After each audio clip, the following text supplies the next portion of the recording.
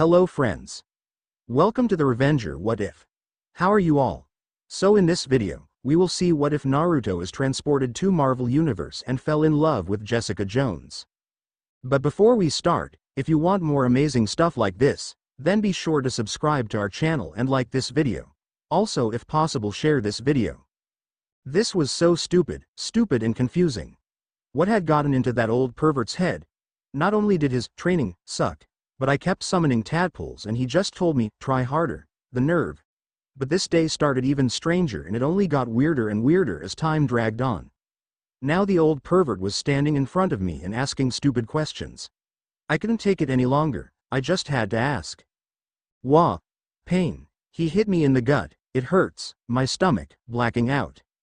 As soon as I regained consciousness, I immediately jumped to my feet and saw that the pervert was leaning over him, face set in stone. Why did you? I was about to shout when his voice cut me like a knife. Training ends here, if you want to live then figure it out yourself, he said as he poked me in the forehead and I felt my legs lose contact with the ground as I flew back and down into a gorge. As I flew I knew that I would die if I didn't do anything. I did not want to die, I wanted to live, that is when it happened. For a fraction of a second time slowed down to a complete stop and everything turned black. Next thing I knew I wake up in a sewer. But that would mean, I started walking. I did not know where but my legs instinctively lead me in one specific direction. It was very easy to realize just where I was as a giant cage loomed over me the moment I entered one of the rooms. It had taken me several minutes to reach this place and now I was finally here. What do you want, mortal? I couldn't help but flinch as the echo of the words hit me, but I would have to be strong, brave, if only for a minute. I am here for your power, Fox, I shouted defiantly, attempting to hide my fear. And why would I give my power to you? What would I gain? I guess it worked, huh? Let me put it this way, Fox, if you don't give me power, both of us will die. Come on, please work. Heh, I like you, boy, you have guts to stand in front of me and demand something from me. Fine, you can have as much as you like. I was just about ready to piss myself when the bastard grinned at me. By Kami, he could probably swallow one of the heads of the Hokage monument in one bite. Red demonic chakra crawled from the depths of the fox's cage and quickly enveloped me. It burned, and as I looked at the damn flea bag I saw its eyes widen as if he had realized something. Then he burst out laughing. Ah ha ha ha ha ha, boy. Ha ha ha, let me tell you this. The universe either smiles upon you, or curses you for an eternity. See you on the other side. Oh, and boy, be prepared for a whole world of pain. Ah ha ha ha. He kept laughing as I felt more and more of his power surge from the cage. What have I done? I just gave him control. As I snapped my eyes open, the least thing I saw was that my body was paralyzed, encased in a red cocoon of demonic energy, that in the bottom of the gorge in the circular crystal formation that was hidden in the water, which had just started glowing red as well. The moment I touched the water I felt pain, so much pain. Air. I need air. The ice-cold water sizzled as it evaporated. If I wasn't in such chilly water I'm sure my skin would have caught fire by now, but the fact that my skin hadn't melted of my muscles didn't help the fact that my blood was literally boiling my internal organs. How did I end down here anyway? I don't remember jumping into the lake. I focus myself onto the one task that really matters at the moment. Getting out of the water before I suffocate. My efforts were soon rewarded by fresh cold air that cut to my lungs like a cold knife, but I didn't care. I'm sure that there wasn't much left of it anyway. My blood was still boiling me alive and the steam that came out of my mouth, ears and nose along with the blood only proved it. I am so tired, I just want to close my eyes and hope the pain goes away, but I can't stop. The shore is just several feet away, though at the moment it felt like several miles. I dragged myself to the edge of the water and grasped at the snow in an attempt to dig my fingers into the hard ground and pull myself out. That was too easy. I rolled over on my back and weakly raised my left hand to my face. Was it natural to have claws? They weren't much, but really, wait a second, what am I? Shouldn't I have a name? Pain. This time in my head, flashes, pictures, but I can't grasp them. I can't recall them long enough. It hurts so much. Grr. I looked up and the last thing I saw a very large, clawed paw descending on my face before everything went black. Are you sure the power surge came from this sector? The man who said that was wearing very thick gray clothes which worked wonders in the cold weather of the Canadian wilderness. Not really, the eggheads just gave us a general area for us to search. Do you see anything with the binoculars?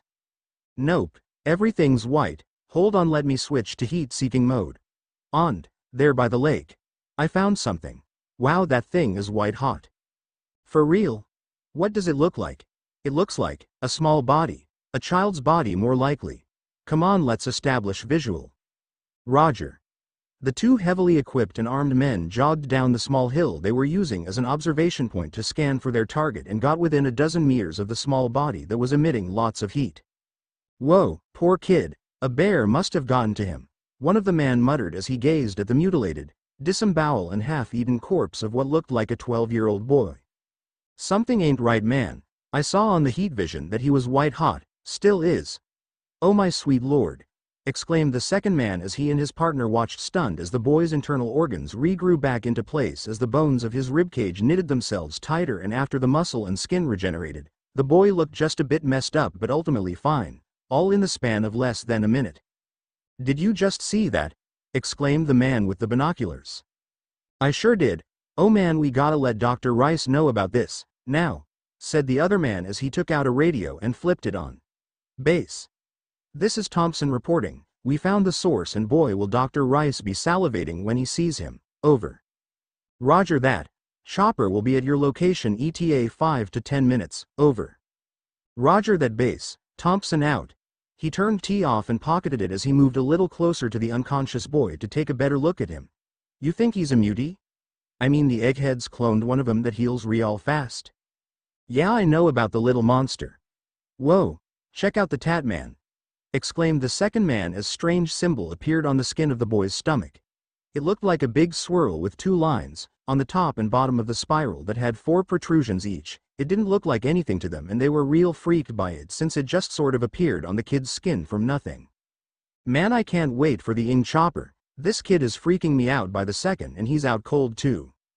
I hear that, Medical Journal, Dr. Xander Rice. The new subject that the security guards brought in last week has turned out to be quite a puzzle. At first we thought that he was a mutant similar to the original Weapon X, but we were proven wrong as several experiments showed that he has an advanced regenerative factor. I am saying regenerative and not healing because it is what it looks like. The subject's injuries seem to knit themselves together at an astonishing rate much higher than that of Weapon X. Those who read this may find it amusing, but the closest comparison to the level of cellular regeneration would be the T-1000. And I may not be far from the truth, as molecular scans of his DNA and cell structure yielded unusual energy readings which could mean many things. Though I theorize that the subject's body is not completely corporeal, thought it is still only a theory. After I brought my findings to Project Head Martin Sutter, he has authorized me to begin work into molding the new subject into another living weapon to partner with our current Project X-23, who is doing exceptionally well, especially with the trigger scent, though that will take a lot more time to finish. My estimates are 8 months to a year. Xander Rice finished typing, got up from his chair and walked briskly through the hallways that would lead him to the room where his new project had just awakened. The news had arrived just before he had finished writing and he could not wait to begin work. As soon as he reached the lab he saw the one-way glass that his new subject was laying peacefully on the bed he was strapped to as his eyes darted to and fro before they focused solely on him as he opened the door. Hey there, do you have a name? He decided to be a little diplomatic in his first meeting with the boy. Though the chance was slim, he could probably learn something more about him if he acted a little civilly. Said boy just looked at him blankly and spoke in a clear voice. Who are you? Rice frowned as he realized that boy had just spoken flawless Japanese, not something many who had studied the language could do. There would always be an accent that was reminiscent of his or hers first language. My name is Rice Xander and you are in a hospital. He lied flawlessly. And what is yours? I don't know. I see. Rice nodded to himself as he chatted with the boy for several minutes in which he learned absolutely nothing. It would seem that whatever had happened to the boy had caused him amnesia. How unfortunate. He had just opened the door to exit the room when he saw Kimura, another one of his projects, appear at the doorway, quickly drawing her gun and firing past his ear. It took him several seconds for the shell shock to fade and he to realize that the boy, who was, supposedly, strapped quite tightly to a table, was about to pounce him from behind when Kimura had shot him in the collarbone. I was going to ask about the new training program you've got planned for the little clone when I see you almost get jumped by the brat, so I just couldn't help myself. Who is he anyway? questioned the cold-hearted handler as she approached the downed boy and kicked him in the head, making him yelp in pain. He is to be my newest project. Apparently he can regenerate at a higher rate than Weapon X and X-23. Though he seems to have problems with making friends. Smiling cruelly, Rice took great pleasure in watching Kimura pummel the boy the moment he said the word regenerate. Want me to teach him the pecking order around here, boss? She asked as she grinned when one of the boy's ribs broke under the pressure of her kicks and blood gushed out his mouth.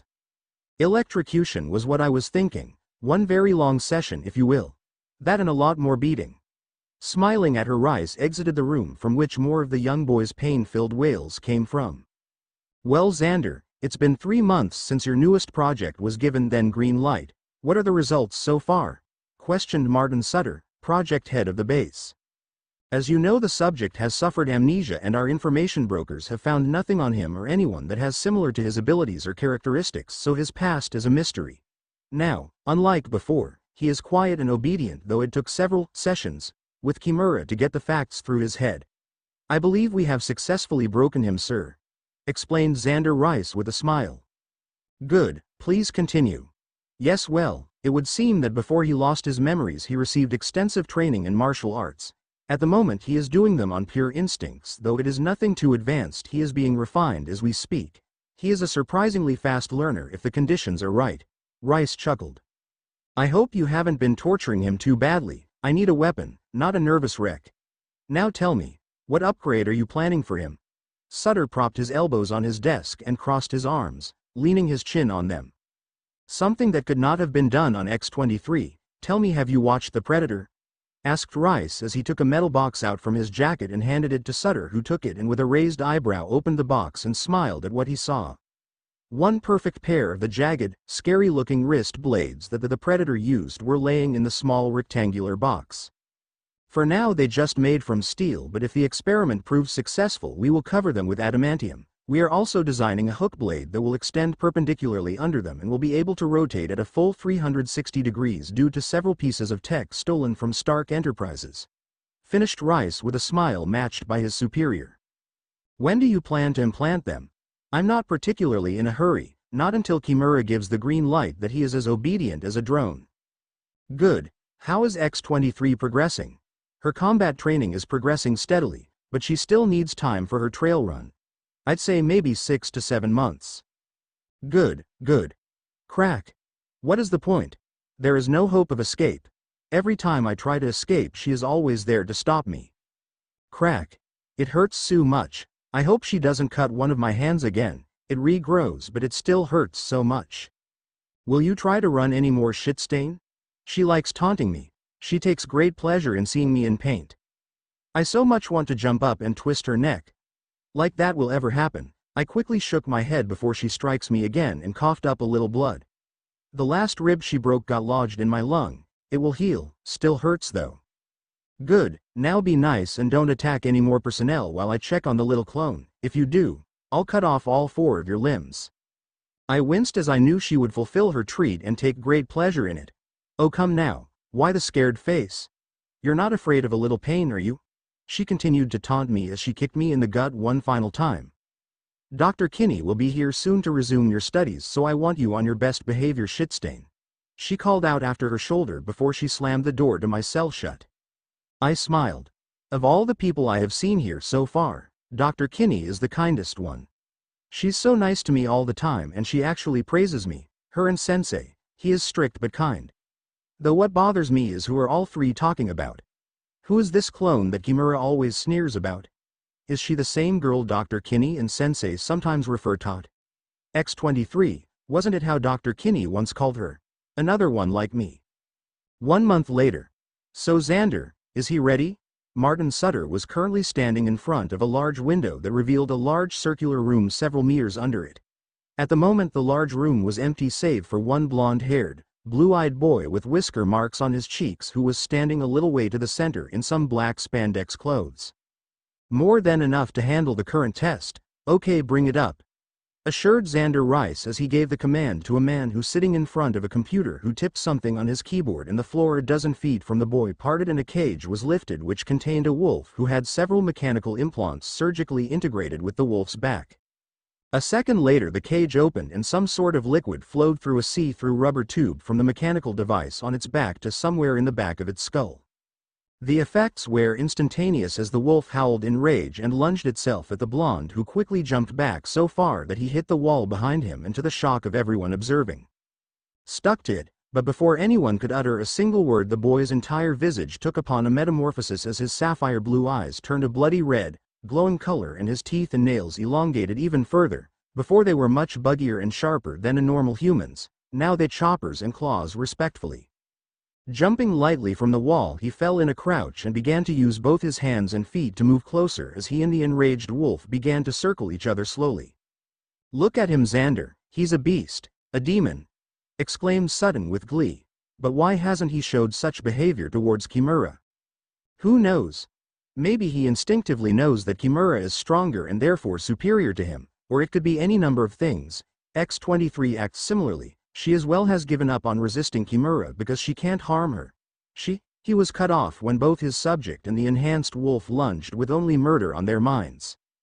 The fight was short and brutal as the blonde boy allowed the wolf to latch onto his collarbone as he used both his hands to gut the poor creature, then dismember it in his rage.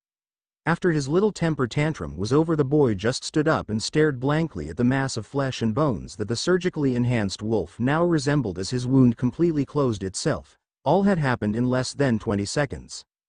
"He is perfect, and to think we will only be improving on that," whispered Sutter. "Imagine the possibilities after he undergoes the operation," said Rice. "He will be unstoppable." "Indeed, and I have just the perfect codename for him, DX, Demon X." Snicked. "They did another experiment without anesthetic, or whatever one of the doctors called it. Dr. Kinney said it dulled pain. I really wanted those anesthetics," snicked. "Another 2 months had passed since they first tested me. There had been several more tests after that one which I passed as well." Snicked. "Is this supposed to be a prize or something?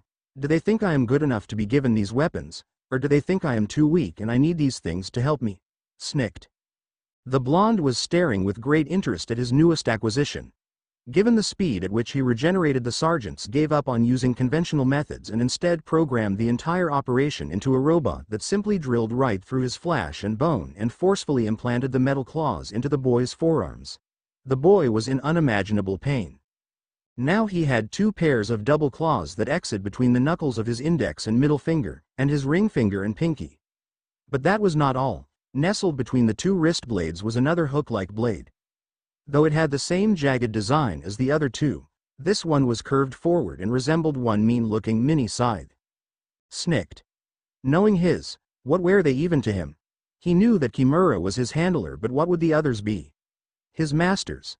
Most likely, so knowing that his master would surely test him again, he decided to get a feel for the pain. Snicked. Maybe if he did it for a long enough time, the pain would dull to only a twinge in the back of his mind, but until then, snicked.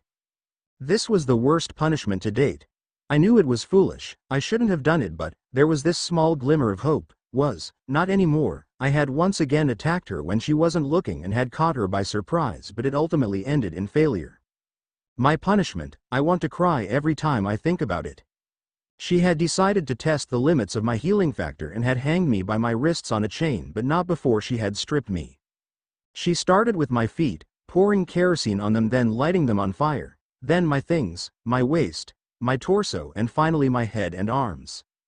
Each time when she moved up, she poured some extra so she could cover all that she had previously burned, and was patient enough to wait for my healing factor to regenerate my skin before she pulled a match. It hurt so much, especially when my eyes melted inside my skull. That had to be the worst. Suffice to say, I never tried to escape again. Not for a long time at least. Several months later. "So tell me, Xander, how did the bonding process go?" asked Sutton as he read through some documents that were laying on his desk. "Perfect, and there hasn't been any incidents involving DX ever since that particularly harsh punishment Kimura dished out. Don't you think she went a bit overboard with that one?" Sutton looked up from the paper he was reading to look at Rice with a raised eyebrow. "We were wondering how to test the limit of his healing factor anyway, and she was careful not to go too overboard and endanger the subject." "That is good to hear. How long do you estimate before we can field test him? I already have X-23's first target that will introduce her to our clientele." said Sutton as he took a photograph and handed it to Rice. Ah, presidential candidate Greg Johnson, a good choice, high profile indeed. But are you sure it is wise to leak out the info that someone is planning to assassinate him? For all we know, S.H.I.E.L.D. or even the Avengers could be there. Rice asked with a smile as he flipped through Greg Johnson's folder. Oh, I'm sure she will do just fine. Of course. Rice kept smiling even as he exited Sutton's office.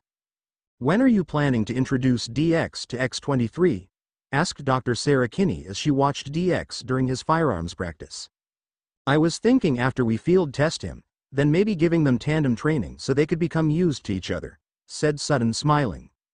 Speaking of his field test, said Rice as he just had entered the observation room, I've picked up the perfect target. He handed a folder to Sutton, who began flipping through it. Several senators will be throwing a gala in Congressman Hudson's villa on the coast of upper state New York. Families, security and staff, over 200 people all in all. Finished Rice as he crossed his arms over his chest. Reading the files for several more minutes, Sutton nodded slowly several times. Do it, was all he said as he returned the folder to Rice and turned back to watch as DX peppered his target with automatic fire from a standard M16. Several hours later, DX was taken out of his cell and escorted under heavy guard to an armory where he was outfitted with his mission clothes. A pair of black spandex pants and a shirt that only covered to his biceps was what he was going to wear, along with a pair of knee-high boots that looked slightly bulky. In addition, he was given a full set of minor gadgets that he had been thought to use. He had been briefed on the mission beforehand, so all that was left to get going. Several hours later, after using a jet to get from Canada to New York, DX and his handling team had boarded a chopper from their base in the state of NY and were now 2 miles from the target building. Listen up. From the moment we drop you off to the moment we hightail out of here, you have exactly 1 hour. If you're late even 1 second, we're dusting off without you. Got it? Explained the commander as he handed the blonde teen a watch that showed exactly 1 hour. Looking up at him, DX nodded and strapped the offered watch to his left wrist while donning a pair of goggles which had 2 little, round, red glowing lenses that would be showing everything the soldier of the 21st century would need to see, from tactical data to infrared, night and heat vision to a tactical 3D map of the target area. They had it all. The chopper reached the landing point in several minutes, which was only about a mile away from the target building. Any closer and the security might be tipped off, ruining the entire operation before it began. The pilot lowered the aircraft and landed smoothly. Not a second later, DX shot out through the passenger compartment and dashed through the night. The mansion was obviously a summer retreat due to the lack of security that would normally be present on such a big event, meaning that infiltrating the mansion would come down to sneaking past several bored private security guards. No challenge. Crawling up the wall to the second floor, he climbed through one of the windows after he easily cut the glass with one of his claws. Once in, he stealthily moved through the corridors of the second floor, heading for the security center of the house. Pressing his back to the wall, he walked slowly down the dark corridors before he froze in place as a door opened directly in front of him and a boy roughly around his age, though slightly younger, exited a room. Thinking quickly and ruthlessly, he pounced the younger child, who was unable to resist him, resulting in both of them falling to the ground back into the room. Grabbing the sides of his head, DX snapped the boy's neck with one quick movement. Jumping to his feet, he slammed the door behind him and looked up to see that at least another dozen kids around his age and younger were staring at him with wide eyes. DX contemplated his next course of action for only a second before he stood straight and let his arms dangle at his sides. Snicked. "Did you hear something?" asked a blond, well-built man dressed in a tuxedo as he glanced at the ceiling. "Bah, it's just the kids having fun, Steve. When we were young," laughed a much older and rounder man with pudgy face, but was cut off by the first. "We were stupid. I still can't believe 60 years passed like that, Congressman Hudson." "For God's sake, Steve, it's Sam. We're friends, old war vets, and we call each other by our first names." "Of course, Sam. I guess it just slipped, you know me." He chuckled along his old wartime comrade and friend. "But of course, Captain America, the image of etiquette and good behavior. Tell me, will any of your friends from the Avengers be joining us tonight?" questioned the older-looking of the two. "Tony will be arriving in about half an hour or less, but the others had work and other responsibilities, you understand, I'm sure," answered Steve Rogers, Captain America, with a small smile. "I'm really grateful that you came, Steve. It means a lot," said Hudson in a quiet voice. Anytime, Sam, and there is a secondary reason for my attendance," replied Steve in an equally quiet voice as he took another sip of his champagne. Yes, Greg was a good man. He would have made a great president, but before he could continue the power went off without any warning, making some people panic. "Stay here, Sam. I'll check with the security guards on the second floor," said Steve as he used the little moonlight available to climb the stairs to the second floor. Once there, he walked to the opposite end of the large mansion and knocked on door where the security center was located. Once he reached it, no answer. Strange. He knocked again and still no answer. Knitting his eyebrows, he grabbed the handle and twisted it only to find it jammed. Frowning, he quickly took a step backwards and hurled himself at the door, which gave way under his super strength. Shock quickly took over Steve Rogers as he stared wide-eyed at the corpses of the security guards strewn across the floor, 4 people, each with his throat cut open. Taking a step backwards, Steve exited the dark room and found himself back into the moonlight-lit hallway, and then screaming began. A second later, he was running at top speed down the corridors. Pushing himself to his limit, Steve drove shoulder first into the door and rode down the staircase into the dark room, which by now was, much to Steve's fear, deathly silent. Bodies strewn across the expensive carpets. All was quiet before a woman's scream pierced the darkness from an adjacent room until it was silenced a second later. Snapping himself out of the macabre trance he had entered, Captain America sprinted out of the room, nearly tripping on several occasions into a body before he entered a corridor and caught a glimpse of someone's foot around a corner. Sprinting even faster, Steve rounded the same corner and ran down another hallway after a small figure that just crashed through a window, followed closely by the Avenger. Giving chase through the backyard of the mansion, his sharp eyes snapped to the side for just a moment before Steve concentrated and threw himself in a row, grabbing a round river stone that was part of the garden's decoration and hurled it at the mystery assassin the moment he rolled to a crouch. The egg-like stone flew through the air and impacted squarely with the back of the assassin's head, making him fall forward into a roll and a 180 turn that allowed Steve to see the face of the mystery assassin for the first time. And when he saw it, he couldn't help but gasp as he gazed at the still roundish face. "Just a kid," he mumbled as he watched the preteen stand up, knees bent and spread, and the older man was sure that he was glaring at him from under the goggles that covered half his face. Snicked. Steve couldn't believe his eyes when 2 pairs of very, very mean-looking claws extend from the boy's knuckles. "Just like her," he mumbled again as the boy launched himself at the captain, who quickly snapped into action as well by ducking the double slash and delivering a shoulder tackle to the gut, making both of them fall to the ground, with the older blonde pinning the younger with his body and strength. "Who sent you?" shouted Captain America as rage was etched on his face, which quickly turned into shock when the boy's knee was embedded in his groin.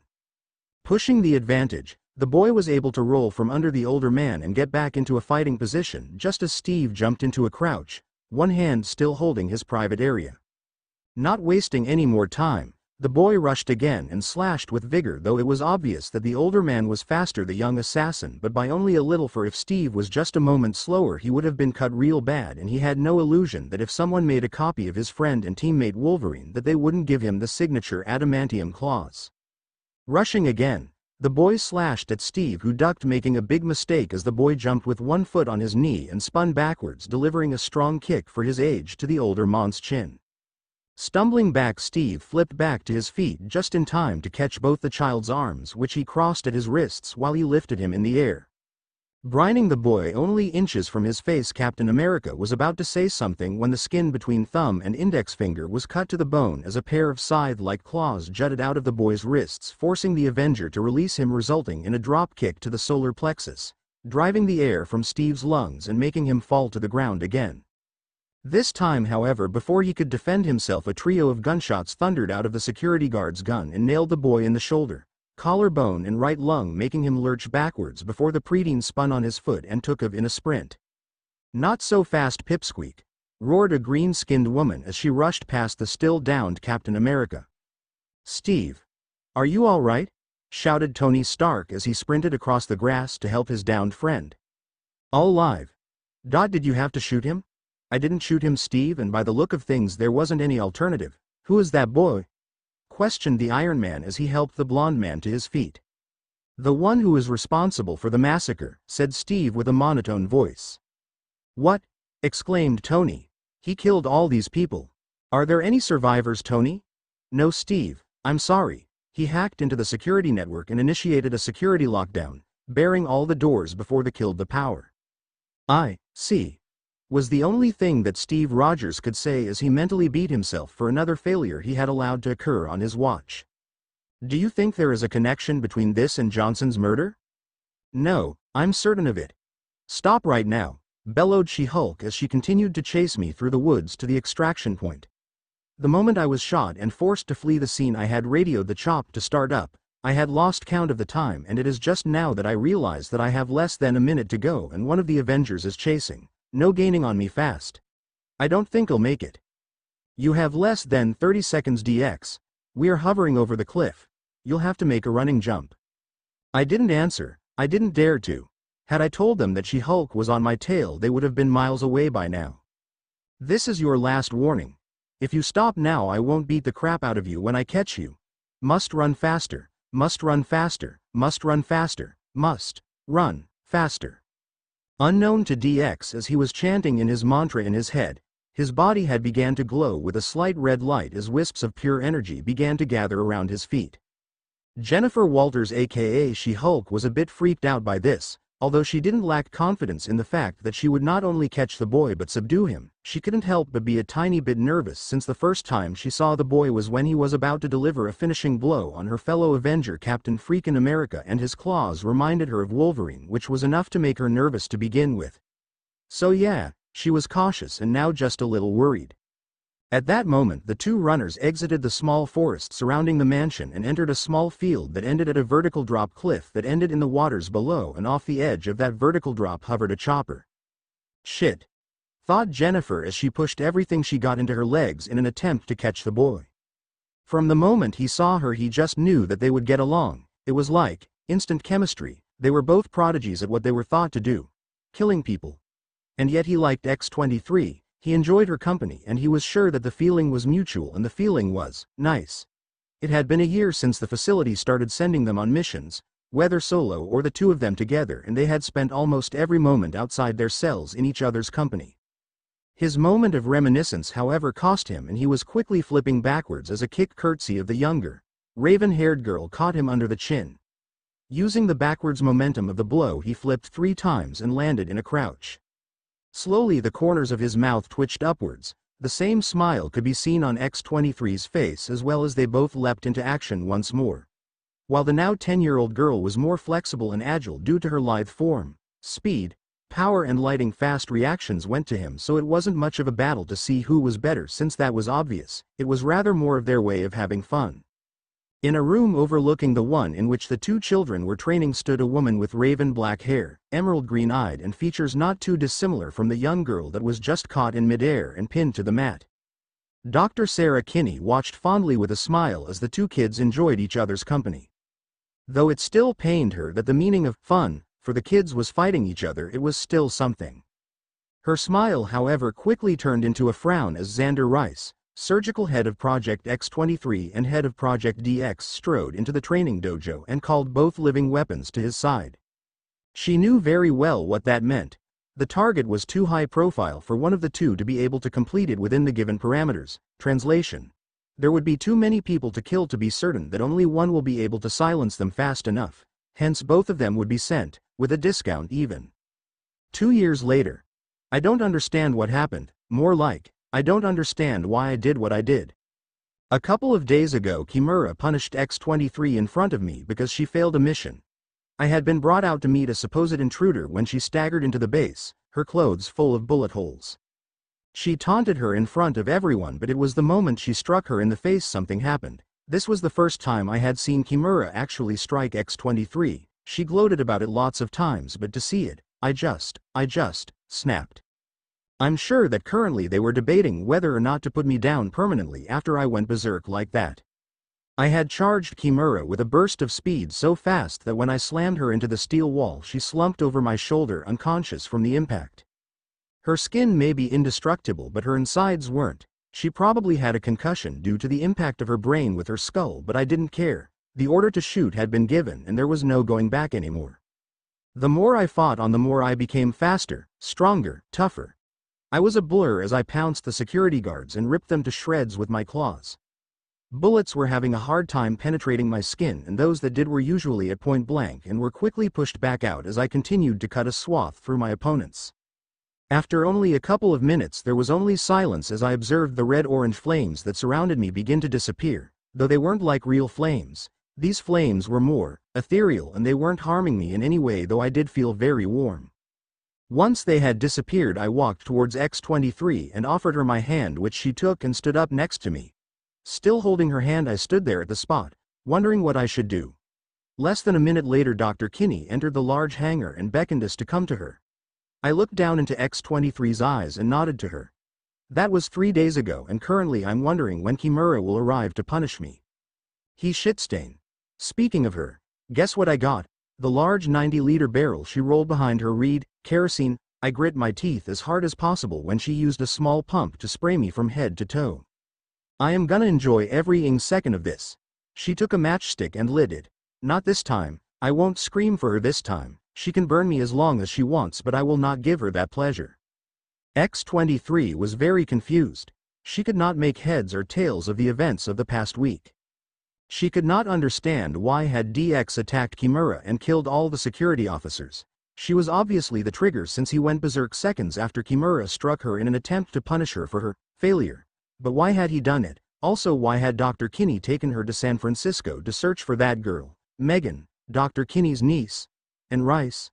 Why had he ordered her to assassinate the project head and his family, and why had she spared the boy? Although she didn't show it, X-23 was very, very confused, and the more she thought about it, the more questions popped up and led her further away from the answers. But she knew one thing, and that was that she needed to be ready for anything. She had to be alert, ready to jump into action at a moment's notice. She just had this feeling, and yet, she couldn't stop thinking about what DX had done. He had defended her, that much she knew, but what was this feeling she got when her thoughts drifted to him? She felt confusion towards his actions and wonder to his current predicament, but most of all worry to his well-being. Was that it? Was she concerned for him? Suddenly something very familiar happened as a sealed envelope slipped under the door's opening. Sarah Kinney was running as fast as her legs could hold her as she descended another fleet of stairs that lead to the most secure holding cells in the facility. Once down the room she was looking for was just a few meters away, and she quickly began to dial the release code. Once the door snapped open with a hiss, she choked on the stagnated and putrid smell of burned flesh. Swallowing the bile that had climbed in her mouth, she ran to the chained and shackled boy that was hanging of the ceiling, his wrists obviously broken due to the constant strain of the 16-year-old teen's weight, and all clothes that he once wore were burned off, leaving him naked, as his flesh was a bright pink color, indicating the strain that had been put on his healing powers. Quickly lowering him to the ground where he sat still, she took off his restraints. Sarah cupped his face, bringing it up so she can stare into his eyes. "DX, can you hear me?" she asked, receiving a nod in return. "I have a mission for you." She paused and he nodded again, indicating for her to continue. "Your mission is to kill anyone you encounter within the facility, medical staff, security guards, everyone. If you are able, rendezvous with X-23 and assist her. Your missions are the same. Are you with me so far?" He nodded again as she helped him stand up. His healing factor had kicked in just several seconds ago and his skin had returned to its normal color. "You have exactly 1,300 minutes to accomplish your mission. Get out of the facility before the time is up, or you will be caught in the blast wave of the bombs X-23 has set up. There is a pack of your clothes just outside." She was about to walk out when he grabbed her hand, stopping her. Turning around slowly, she watched confused as he brought his closed right fist to his left hand, and with one quick move of his claws he cut open the palm where he allowed some blood to pool up before he brought it up to Sarah's face and smeared it across her right cheek and hair. Wondering why he did that, she was about to ask when he smiled at her while putting a finger to his mouth in a shush motion before tapping his nose several times and walking past her. It took Sarah only several seconds to understand what DX had done. Xander had touched the same spot of her face several hours ago before he relieved her of her duties. And now, she couldn't help but shudder at the thought of what Laura would do to her had DX not washed away the trigger scent. He had saved her life. The few guards that he encountered were nothing to him as he now typed away on one of the main computers in the facility. He always knew that an opportunity would arise that would allow him to escape. Once he may have given up, but that was before he realized that there was more to life than the metal walls, experiments and torture they put him through. And who could blame him? Due to the severe amnesia he had suffered, he didn't even know what 90% of the things around him were. Heck, the first time he was let out in the sun he had asked, "What is that glowing thing?" Now he had a mission, one which he would gladly accomplish. It was time for him to get some revenge, and the data he was currently downloading would be his first step to accomplishing it. Not only would he bring down the other facilities that the organization possessed, but if he had the chance, he would kill every single one of their clients, every single one that had hired him to kill for them. He looked at his wristwatch and saw that he had about 3 minutes left, an escape plan already forming in his head. Kaboom! Sarah Kinney smiled as she watched both teens walk out of the front door of the building before it exploded in a spectacular ball of flames. She was overjoyed that this was over and quickly rushed to meet the duo that were halfway to her. Though once she got close enough, she raised an eyebrow at the fact that DX was carrying the body of one of the scientists over his shoulder and was about to ask him when he held up his hand and beckoned for her to follow him.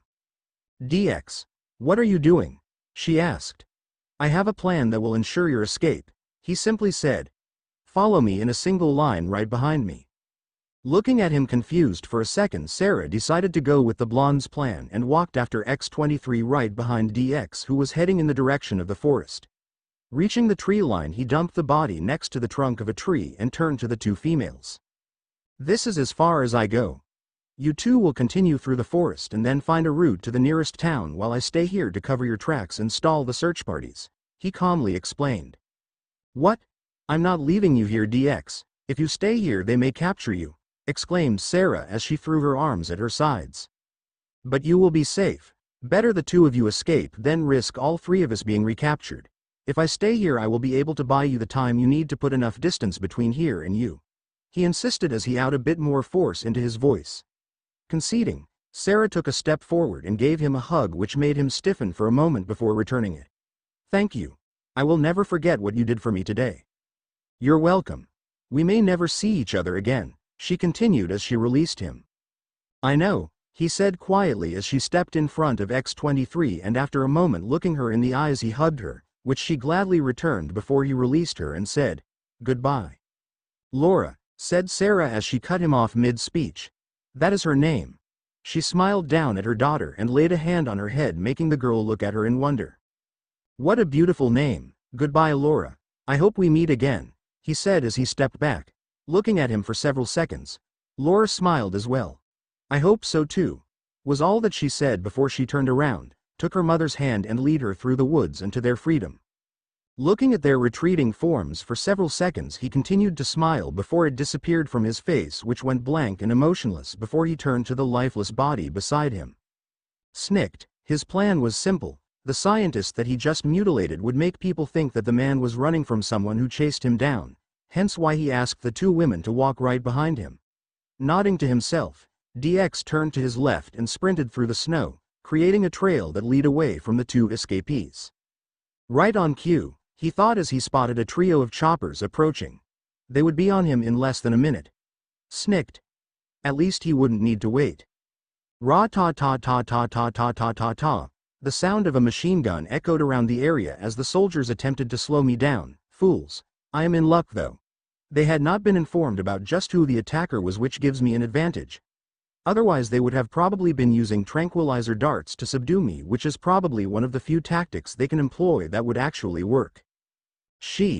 One of them attempted to say before I decapitated him. Seconds later I plunged my claws into the torso of the last man of the 6-man squad. That was the last one on the ground too. Now for the choppers. Picking up a Macmillan TAC-50 sniper rifle which belonged to one of the men I gutted, I took aim and shot one of the chopper pilots in the mouth. Damn, I was aiming for the forehead. Shooting down the two other choppers by eliminating the pilots, I was sure that it was over, until an arrow stuck itself in my right shoulder blade, making me drop the sniper rifle. Well, you're looking better than the last time I saw you, D. I should have smelled her, of course. The wind was in my way, and with the amount of fuel burning and blood spilled, there was little chance for me to smell her. Damn. You've been a really bad boy, DX, and when I get you into your new cell, you would wish I set you on fire again. No more will I listen to her taunts or suffer her torture. Kimura. I turned around and faced her. I could feel the rage flowing from me in waves. My power was steadily surrounding me in a cocoon of solid energy. I could clearly see the fear and uneasiness in her posture, her eyes, and I just couldn't help but smile. Here, now, I am going to kill you. Peef. You tried that lots of times already, but I guess humiliating you one more time will be fun, as always. She retorted, though I could still feel her fear. It was intoxicating. I waited for a couple of more seconds to gather enough energy that will make me feel very comfortable and leapt at her, claws ready to rend. She didn't block. Perfect. I struck again and again, but it was to no avail, as her skin was indestructible even to adamantium. Crunch.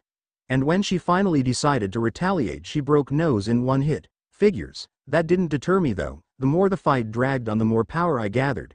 The energy that surrounded me acted like a shield, and she knows it. She is good. We both are. Me and my healing powers and adamantium-laced claws, and she with her indestructible skin. We could go on like this for hours, days, if she had the stamina, which she doesn't. She isn't fast enough to jump over my leg sweep, neither does she have the strength to do it, so she falls flat on her back and doesn't get up. Not so tough now, are you, Kimura? Taunting will only make me drop to her level. I know it, but honestly, it doesn't matter. We're both monsters, and monsters are on the same level. I may be down, but you can't kill me. You know it, I can smell it. She's keeping a front on. We've been at it for hours now, and there have been no reinforcements. The brass either doesn't know what's happening here, or they're too afraid to come anywhere near me, and she knows that too. No one will come to help her. She is all alone, with me. You know, Kimura, when I first came here I didn't even know who I was, what I was. Heck, I didn't even know my name. Still don't, but at least I've found something about what I am. You want to know a secret? I'm someone who you should have never messed with. The hell D's that mean shitstain. You must finally be going retarded with all the headshots I gave you throughout the years. She laughed loudly. Damn her. Even now that I am standing over her, she continues to taunt me. No matter. It means that I will kill each and every one of the people who work for the main facility. I will hunt you all down and murder you with my own hands, and I've already started. Now hold still. This will hurt like a... I grinned at her as the energy surrounding me receded and gathered into the palm of my right hand as I knelt next to her as she began to struggle to no avail. What'd you do to me, shitstain? What did you do to me? I let loose something that has been locked within me for a long time, only a tiny smidgen of it to keep you in place. Can you feel it? The bloodlust? The fear? It leaves a bitter taste at the back of your mouth, doesn't it? And this, I hovered my glowing hand over her face, is something I have just recently learned. I smiled at her for one last time before I covered her face with my palm and applied pressure. Her screams were like music to my ears as my fingertips sunk under skin and muscle and gripped at her skull. Securing a tight hold over it, I tugged back, and in a flash of red light, Kimura's skull, along with her lower jaw, was gripped between my fingers. If you are still alive, Kimura, I would just like to tell you that I do know what I am. I have been what you made me, a demon, both figuratively and literally. That's right, I'm a regular hell spawn. Now goodbye, Kimura. Oh, and I'll hold on to this for now. I held the skull above the mass of flesh that was her head and smiled. You don't mind, do you? No? Good. I stood up and walked away from her body, not caring if she was dead or alive, her bleach white skull secure under my arm. Though, should I return and finish her off? Should I just keep walking?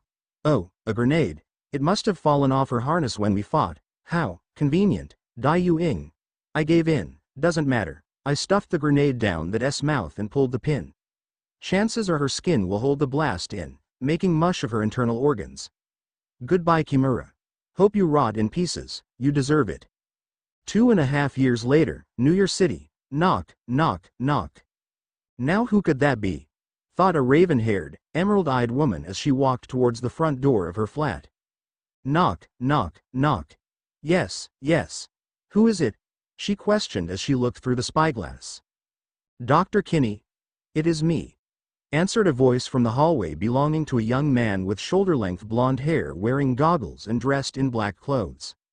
Oh my, DX, is that you? Sarah Kinney quickly unlocked her front door and stood before the now grown-up figure, smiling. A small smile soon formed on the blonde as they both embraced each other. Oh God, I thought I'd never see you again. How did you find us? She quickly asked as she released him and beckoned him inside. It wasn't easy. In fact, I got a lead on you only after I took out a branch of the facility in San Francisco.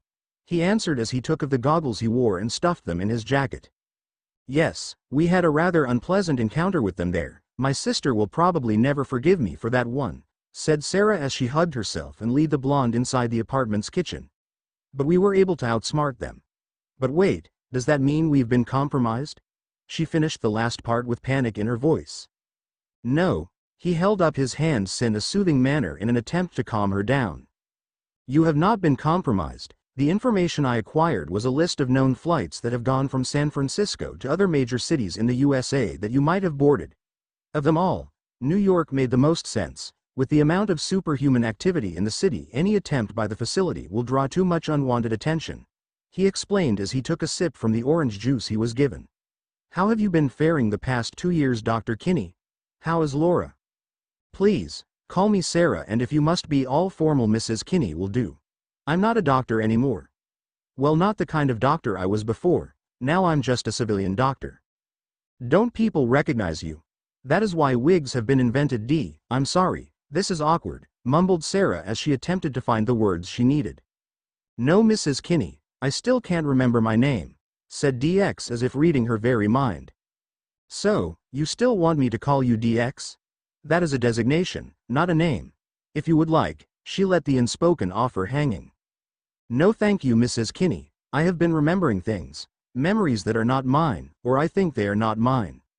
What kind of things, D? Questioned the blonde as he raised an eyebrow. I won't keep calling you DX. I think D is a good compromise. She gave him a wink and smiled warmly.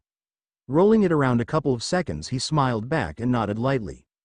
So about these things, well, he trailed off. A demonstration would be better. He stood from his seat at the kitchen table and walked to the nearest wall with Sarah right behind him. Breathing softly in a rhythm for several seconds, he lifted his right hand and bit his lower lip as he concentrated his energy into it. After a second, the palm of his hand took on an orange-yellow glow. Nodding once, he laid his palm on the wall and discharged the energy into it. Sarah could hardly believe her eyes as the solid wall suddenly turned to jelly as light ripples from DX's hand coursed through its length. She was about to voice her astonishment when the blonde turned to her and offered his hand, which she took after a second of hesitation, which turned into panic as DX walked forward through the still rippling wall and dragged her with him. Sarah was about to scream when she found herself on the other side and in her living room. I have several other such abilities, though they all need for me to make contact by touch and concentrate, so it isn't very combat effective, yet. DX explained as he waved his hand in front of the wall, which immediately stopped rippling and became solid once again. Wow, I never believed in magic before, she spluttered as she stared at him with widened eyes. Magic. Not a very appropriate name for some of the things I can do, but it will have to work. Now tell me, Mrs. Kinney, how is Laura doing? Click. Oh, why don't you ask her yourself? Sarah smiled at him while he turned around to see who had entered the flat through the front door, only to see the form of a 15-year-old girl with features quite similar to Sarah's except the choice of clothes, leather skirt, boots and jacket. Wordlessly, DX approached the younger girl and stood a couple of feet from her before he slowly lifted his right hand and laid it upon her left cheek, and holding it there for several seconds before he fully embraced the girl, something which Laura returned wholeheartedly. Watched from behind them, Sarah's smile broadened as she watched the two teens bond with each other. Later that night, after dinner, DX, Sarah and Laura were sitting around the living room, the blonde retelling them his activities in the past 2.5 years. So after I took down the 5th facility in San Francisco, I found myself at a dead end.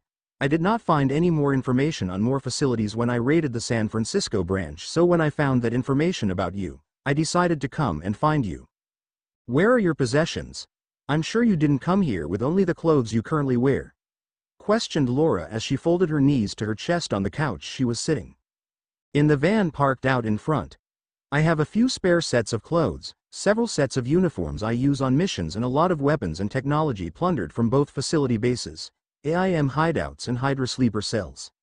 That and several $1 billion I was able to steal from them, all in a Swiss bank account. Wow, said Sarah bluntly. So what now? If you've really hit a dead end, what does that mean? That there are no more facilities? Doubtful, though that gives us time to relax and prepare for the future. We should kaboom. The loud explosion drew all three of them to the balcony where one could see the Avengers mansion, further insurance on Sarah's part. Using almost all the money she had bought a top-floor flat near the one place in New York with the lowest crime rate. The problem, however, was that the Avengers mansion was currently in flames. This does not bode well, muttered Laura as she could clearly see that combat was taking place on the grounds of Avengers HQ. 2 months later. It had been 2 months since the madness that occurred on the ground of the Avengers Mansion and the subsequent death of many of the greatest superheroes of New York, heroes like Clint Burton, Hawkeye, and the Vision. All of which was caused by insanity that the Scarlet Witch had succumbed to. Realizing that the security plan that Sarah had relayed was now compromised due to the disbandment of the Avengers, the three of them had begun to prepare for the worst using all the technology DX, or D as both females had now started calling him, was able to bring with him when he first came to New York. Luckily for them, the apartment they were now sharing was on the top of a 20-story building, so one of the rooms had a direct stairway to the attic where most of the high-tech and weapons were stored. After some mishaps and failures, they had been able to rig up an AIM monitoring device that they now used to eavesdrop on the police from time to time, or shield. Though listening in on them was risky since the device was only experimental, and although it worked well enough to allow them to listen in on chatter from the secret organization undeterred or tracked, they didn't want to screw up and bring S.H.I.E.L.D. down on their heads, so they agreed to spy on them only when things were really going downhill in New York. At the moment, while Sarah was still working in the nearby hospital, DX was waiting for Laura to finish up at the local school so he could escort her home like he did every day. He had to wait for only a couple of minutes before the school bell rang and the students left for their homes. A minute later Laura came walking out, though for some reason she was staring at the backs of a group of 3 boys. DX had seen them many times, they were 3 friends it would seem, though why was Laura staring at them so hard bewildered him. "Is anything wrong?" he asked her the moment she reached him, still staring at the backs of the 3 boys. "There is something wrong, D," she answered cryptically, though he knew she would explain everything in a couple of seconds. The tall blonde boy with the earrings is Theodore Altman. The brunette is William Kaplan and the bald African-American is Eli Bradley. They're good friends, though Eli's scent has changed. Before it was normal, but 2 days ago when I was close I smelled MGH on him," she concluded as she began to walk after them, DX right at her side. "So why are you so interested in him?" he asked as he shoved his hands into his jeans pockets. The name Bradley sounded familiar, so I looked it up at the public library during lunch break and I found that Eli's grandfather is Isaiah Bradley, the Black Captain America. I remember him being mentioned during our briefings of the Avengers and their past back in the... He trailed off, not wanting to remember that part of his life. "Precisely, and it is very suspicious that the grandson of a super soldier is taking mutant growth hormone. Maybe he wants to follow in his grandfather's footsteps. Perhaps, though I have observed that his, Theodore and William's muscles are quite tense, indicating they were working out hard these past few days, something that I haven't seen in them since I first saw them. Also they're showing signs of exhaustion. All is quite suspicious," she explained as she looked up at him. "So they either want to play hero or villain," she concluded. "Still, why are we following them?" The corners of his mouth twitched upwards as Laura tried to find the right words. "You have been taking down branches of anti-mutant organizations all over the city these past 2 months. Seems to me like you want to be a hero as well." She smirked at him while he rolled his eyes. "So you just want to do the right thing and make sure those 3 aren't up to no good, is that it?" "Yes." "Okay." He shrugged his shoulders. "You need to practice anyway, trailing properly is hard." This time they both smirked as they continued to shadow the 3 friends. If they only knew to what their actions would lead, they may have thought of reconsidering, but that wasn't how they did things.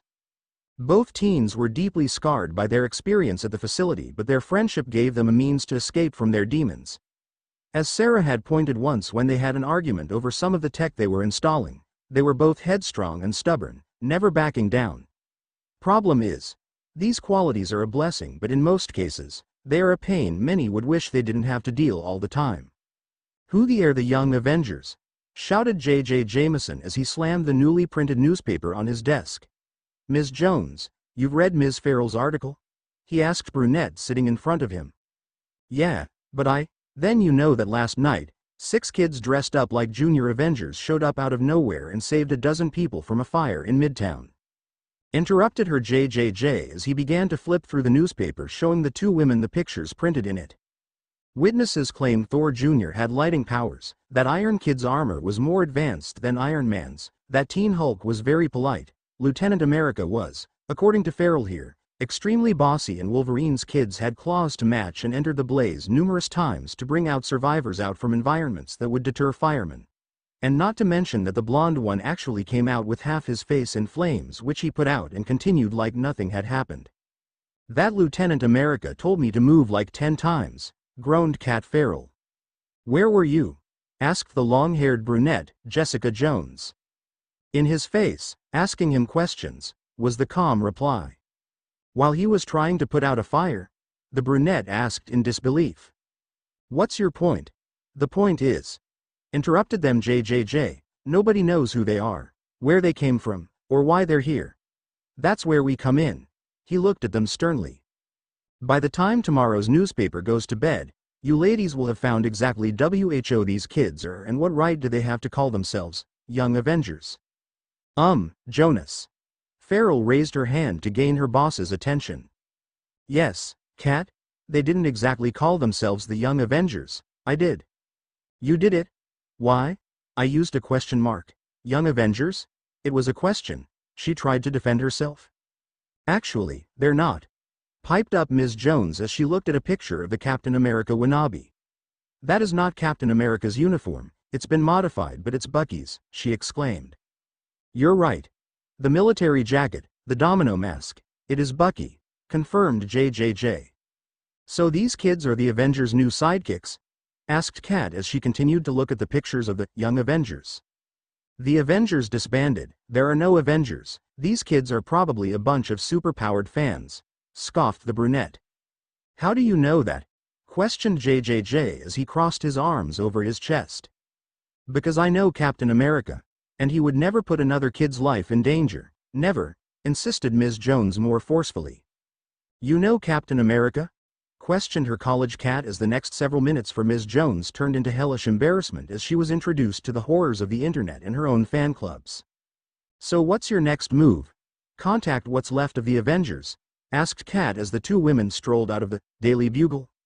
I'll try, but I'm not as connected as Jonah, thanks, she ended lamely as two figures she never expected to meet in this specific place or time came gliding down towards her. Jessica Jones? Asked none other than Captain America himself as he was holding tight to his friend, Iron Man, Tony Stark. Hey Jess, how are you? Jessica on the other hand was at a loss for words. Sorry to just show up like this, but we need to talk, continued Captain America. I guess, but where? After a little help from Iron Man, the three of them flew off to one of the skyscraper's rooftops so they could talk freely. So the kids aren't yours? Questioned Jessica. No. The Maria Stark Foundation doesn't have enough money to fund an adult team of Avengers, let alone a junior one. Did you notice the Bucky thing? Continued the brunette. We did. I'm sure these kids mean well, but Wolverine's blonde mini-me and the girl, those two are bad news. Explained Cap as Jessica rose an eyebrow at him, indicating for him to continue his explanation. I hope I'm wrong, but with those claws and healing powers, I'm sure those two were the ones responsible for the assassination of presidential candidate Greg Johnson and a good friend of mine, Congressman Samuel Hudson. What? Exclaimed Jessica wide-eyed. That is why it's imperative to find them and shut them down. I hope with all my heart that those two are no longer the same kids that committed those and God knows how many more murders, but one humanitarian act won't clean their slate. They must be brought to answer for their crimes. Concluded Captain America as he stared at Jessica with hard eyes. Okay, but how exactly are you planning to do that? We'll find them first and then talk to them. Hopefully we will be able to avoid violence. If they are mutants, we'll contact the Xavier Institute. Well, you can certainly try, but do you think they will listen? Are the two assassins related to Wolverine in some way? As far as we know, no, don't worry, they'll listen. All we need to do is find them. Good luck with that. The two males could easily detect the sarcasm in her voice. It was good to see you, Jess, said Captain America as he took a firm grip of Iron Man's suit and waited for him to take off. Let us know if you find out anything, called Tony Stark as he took off. Yeah, sure, muttered Jessica as she watched the two heroes fly away. Later that night, the city that never sleeps actually had a reason not to sleep, as 5 gunmen had crashed a wedding in St. Patrick's Cathedral and were holding over 200 people as hostages. As the lead gunman was gloating about the police's cooperation, One of the bridesmaids was not enjoying the entire situation for different reasons than the rest. She had black hair and blue eyes. She was dressed in a strapless purple dress and was currently acting as a live shield for the bride. "The cops are letting them get away?" she asked in a hushed tone in obvious anger. "Yes, Kate. That way we get to walk away," whispered the bride in her ear. "That's ridiculous, there are only 5 of them and 200 of us, we can take them," she exclaimed louder than before. "Yes, but we have guns," said the head gunman as he pointed the gun at Kate, who turned her head away, unknown to them however. "We should just bust through the window," muttered a teen dressed in something resembling a military uniform, black jacket and white pants with red striped on their sides with a sock mask on his head. "Yeah, Patriot, you're buying it though, and let's not forget how expensive one of these things are," retorted a brunette teen with a winged circlet, red scarf around his neck and a large wooden staff. "This is no time to argue, guys, we need to take them down, now," exclaimed a green-skinned man, teen as his voice would indicate with lots of earrings. "DX, do you have a spell that could help us?" questioned a teen wearing an armor similar yet seemingly more advanced than Iron Man's. The color was different as well. Whereas Iron Man's was red and yellow, this armor was red and silver. "Actually, I have just what we need," replied a young blonde man wearing a tight, sleeveless, spandex bodysuit that only went to his biceps, bulky black boots that reached his knees and a pair of high-tech goggles. "I know what you mean," voiced the only girl of the group, who was wearing a black and gray, sleeveless bodysuit, knee-high boots and mask that covered only her eyes as she unstrapped her backpack and took out several ropes and secured them to the roof while her teammate gathered energy into his hand, which he discharged on contact with the rosette window, which began to ripple like liquid. "It's showtime," said the blonde while smiling. The atmosphere inside the cathedral had gotten tenser by the second as the lead gunman was still holding his firearm at Kate's head until 4 ropes suddenly dropped from the roof, and as everyone looked up, 6 figures literally burst through the rosette window as if it was liquid. "Now that's entering in style," shouted a green-skinned teen as he jumped off the rope and body slammed one of the hostage takers. "We need to disarm them," shouted the only girl of the 6-pack as she did a cartwheel away from the bystanders as to avoid the incoming gunfire and ensure that no one would get accidentally shot. "Then we'll just have to take away their guns, with a little magnetism," exclaimed the armored teenager as he extended both his hands, and in a flash of purple all the guns were stuck to his armor, which allowed Patriot to disable another gunman with a well-aimed throwing star to the shoulder. Several bolts of lightning suddenly struck one of the felons as he rattled due to the electric attack that was sent at him by the teen with the winged circlet and staff. "Drop it," shouted the green-skinned teen at another of the gunmen, who nearly pissed himself and quickly obliged with the demand. "Huh, that wasn't so bad. Trust me, it gets worse," shouted the same man as he pulled a knife and went for a stab, but he didn't get to that point as his knife was cut in 3 pieces by a pair of very wicked-looking serrated claws. "For you," said DX as he jumped in the air and nailed the thug in the chin with a rising kick. "Nice," exclaimed the brunette boy as he distracted himself for a second, which cost him greatly as one of the gunmen slugged him in the jaw, sending him crashing into his green-skinned teammate, sending both of them spawning to the ground. At the same time, the armored teenager was attempting to put out a fire that was started accidentally by a lightning bolt. Patriot wasn't having a better time either, as one of the thugs had blindsided him while he was fighting another, but things quickly turned back around as DX and the only female on the team delivered a dropkick each, saving Patriot a lot of trouble. "What are those super idiots trying to do?" exclaimed the bride as she watched the fight continue. "I think they're the Young Avengers," said Kate as she turned around to look at her friend with the corner of her right eye. "Well, they're gonna get us all killed. Not if I can help it," muttered Kate as she took a few steps and knelt to take one of the guns. "I'll take that, thanks." But she didn't get to it as the lead gunman was able to sneak away as his associates got pummeled and sneaked up on her. Suddenly the entire fight stopped as a loud bang echoed throughout the cathedral. "Ladies and gentlemen, we didn't come here to hurt anyone, but if we have to we will, now then." "Let the girl go," exclaimed Patriot as the 6 Young Avengers surrounded the hostage taker in a sort of crescent. While the others were attempting some rather harsh negotiations, DX's goggles caught a slight glimmer in Kate's hand, making him smile. Moving closer to Laura, he pinched her lightly on the back of her arm, which she seemed to not acknowledge, but he knew full well that he got her attention. Using the index finger of his left hand, he touched her right shoulder blade and made a curved line leading upwards, then tapped once. Returning his finger to its original spot, he traced a straight line and tapped twice. Making an almost unseen nod, Laura jumped to the side and attempted to circle the thug from his right. As predicted by DX, the gunman immediately turned his gun towards the girl and was about to shoot when Kate slammed one of Patriot's discarded throwing stars into his leg, just like he planned it. The last thing was up to him as he charged up and made a super speed shoulder tackle, knocking the thug a good dozen feet and into a column, knocked out cold too. "Nice work," he said as he offered Kate a hand, who had fallen to the ground in an attempt to get as far away from the thug as possible. "Thanks." She stood up. "No need to thank me or anything," she replied sarcastically. "For what?" "We didn't need your help," snapped Patriot as he crossed his arms over his chest but was cut off. "You will if you finish that sentence."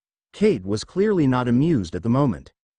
Channel 2 News reporting live from St. Patrick's Cathedral, where the so-called Young Avengers botched an attempt at rescue tonight, setting fire to the cathedral and endangering countless lives.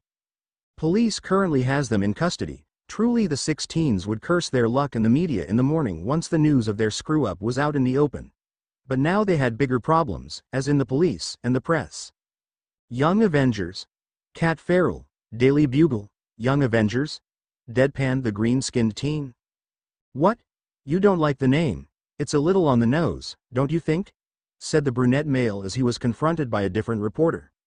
"So, what do you call yourselves?" This time it was Jessica Jones who asked the question. "Asgardian. Hulkling. Let's go, Iron Lad." "Wait, put me down," demanded Patriot as he tried to vainly struggle against his teammate's grip while DX simply took Iron Lad's offered hand and allowed himself to be flown off. "And you guys think Young Avengers is on the nose," muttered Kat as she jotted down the teens' names on a notepad. "What are Lieutenant America's and Wolverine's kids' names?" "Patriot and X-23, DX is the blonde. What's yours?" asked Hulkling as Asgardian lifted him and X-23 into the air. "I'm Jessica Jones," Jessica shouted back due to the cacophony around her. "Jessica Jones? As in Jewel? Oi, here's my card." She was able to hand Hulkling her calling card before Asgardian rose higher into the air above the throng of people around them. "Guys, we're leaving now. Jessica Jones wants us to call her," exclaimed the green-skinned teen. "Jessica Jones as in Jewel?" asked Asgardian just loud enough for Jess and Kat to hear them. "Asgardian, concentrate on flying," shouted X-23 as she glared at the brunette who muttered a sorry. "You were right," exclaimed Kat with a broad smile. "They're fanboys. Who are you calling?" she asked as Jessica pulled out her cell phone. "My boyfriend." Minutes later, Avengers Mansion front yard. "Iron Lad, come on man. Let me go," exclaimed Patriot as he continued to struggle, obviously not comfortable with being carried around like a sack. "You're gonna break both your legs. I'm gonna break both your legs if you don't let me go." Very much obvious that he didn't enjoy the feeling of being carried around. Maybe it was his pride? "Guys, shut up. We're trying to run away from the cops, not attract them here. Chances are that someone other than the police will be showing up," spoke X-23 calmly as Asgardian led her down to the ground. "Why's that X?" asked Hulkling as he looked at her with a raised eyebrow. "That woman that gave you the card, Jessica Jones, Jewel, she was a former Avenger." She paused again so the information could sink in. "Oh man," muttered Asgardian as he finally caught on. "Ah, this is just swell. The senior Avengers are probably on our tracks as we speak," cursed Patriot. "And whose fault is that? Great, here we go," muttered the brunette teen as he was walked a little back so as to not get caught in the fireworks. "No one's," spoke DX calmly as he stretched his arms. "Except for the curtain catching fire, we did very well even when the situation shifted and the target used a live shield. It's no one's fault that one of the former Avengers was on the scene of the crime. The operation could have gone even faster and more efficient if we had disabled them with force," muttered X-23 as she crossed her arms under her S and frowned at the other five. "You know it would have only gotten worse if you two used your claws or I started shooting ion blasts at them," explained Iron Lad as he shrugged his shoulders. "How so?" "A quick slice on their tendons would have disabled them from the begging," minimizing the treat to both the hostages and the hostage-takers who could have been accidentally killed if Asgardian missed one of his lightning attacks and Hulkling didn't pull his punches. X-23 placed her hands on her hips, leaned forward and continued to frown in the direction of the 5 males as they all stared at her, 4 with widened eyes. Yes, but that is not what heroes do, is it? Spoke DX as he waved his right hand. The public would never accept us as heroes if we used brutal tactics against our adversaries unless it is absolutely necessary. If we did do that X, we should probably name ourselves the Young Punishers. We do need a name, don't we? The right side of DX's mouth twitched upwards, making the others chuckle at his joke. Bottom line, we did good, but not that good, so we should meet again and train tomorrow night. I mean, if we can't take down 5 thugs easily, how can we face the real enemy? If he shows up, muttered Patriot, clearly still angry at Iron Lad. He will. And when he does, he will stop at nothing to get what he wants. Then how do we even stop him? He is Kong the Conqueror, exclaimed Patriot as he got into Iron Lad's face. Snicked. With lethal force, of course, and no pulling back punches, said DX as he pointed the claws of his left hand at the 2 bickering teens, making them both flinch. Yeah, but for now we rest, school's tomorrow, said Asgardian as he and Hulking walked away after giving Iron Lad, Jessica Jones' calling card. Good luck, you guys, said Patriot over his shoulder as he walked away. Will you be okay, Iron Lad? Asked X-23 as she watched at the red and silver-clad teen. Yeah, I'm fine. I hope he can cool off before Kong arrives, because when he does, we'll need all the help we can get. Don't worry, we'll find a way to beat him. The Avengers always did, and after all, we're the Young Avengers. Smiling, DX offered his hand, which Iron Lad shook, then X-23's before walking to the front door of the mansion.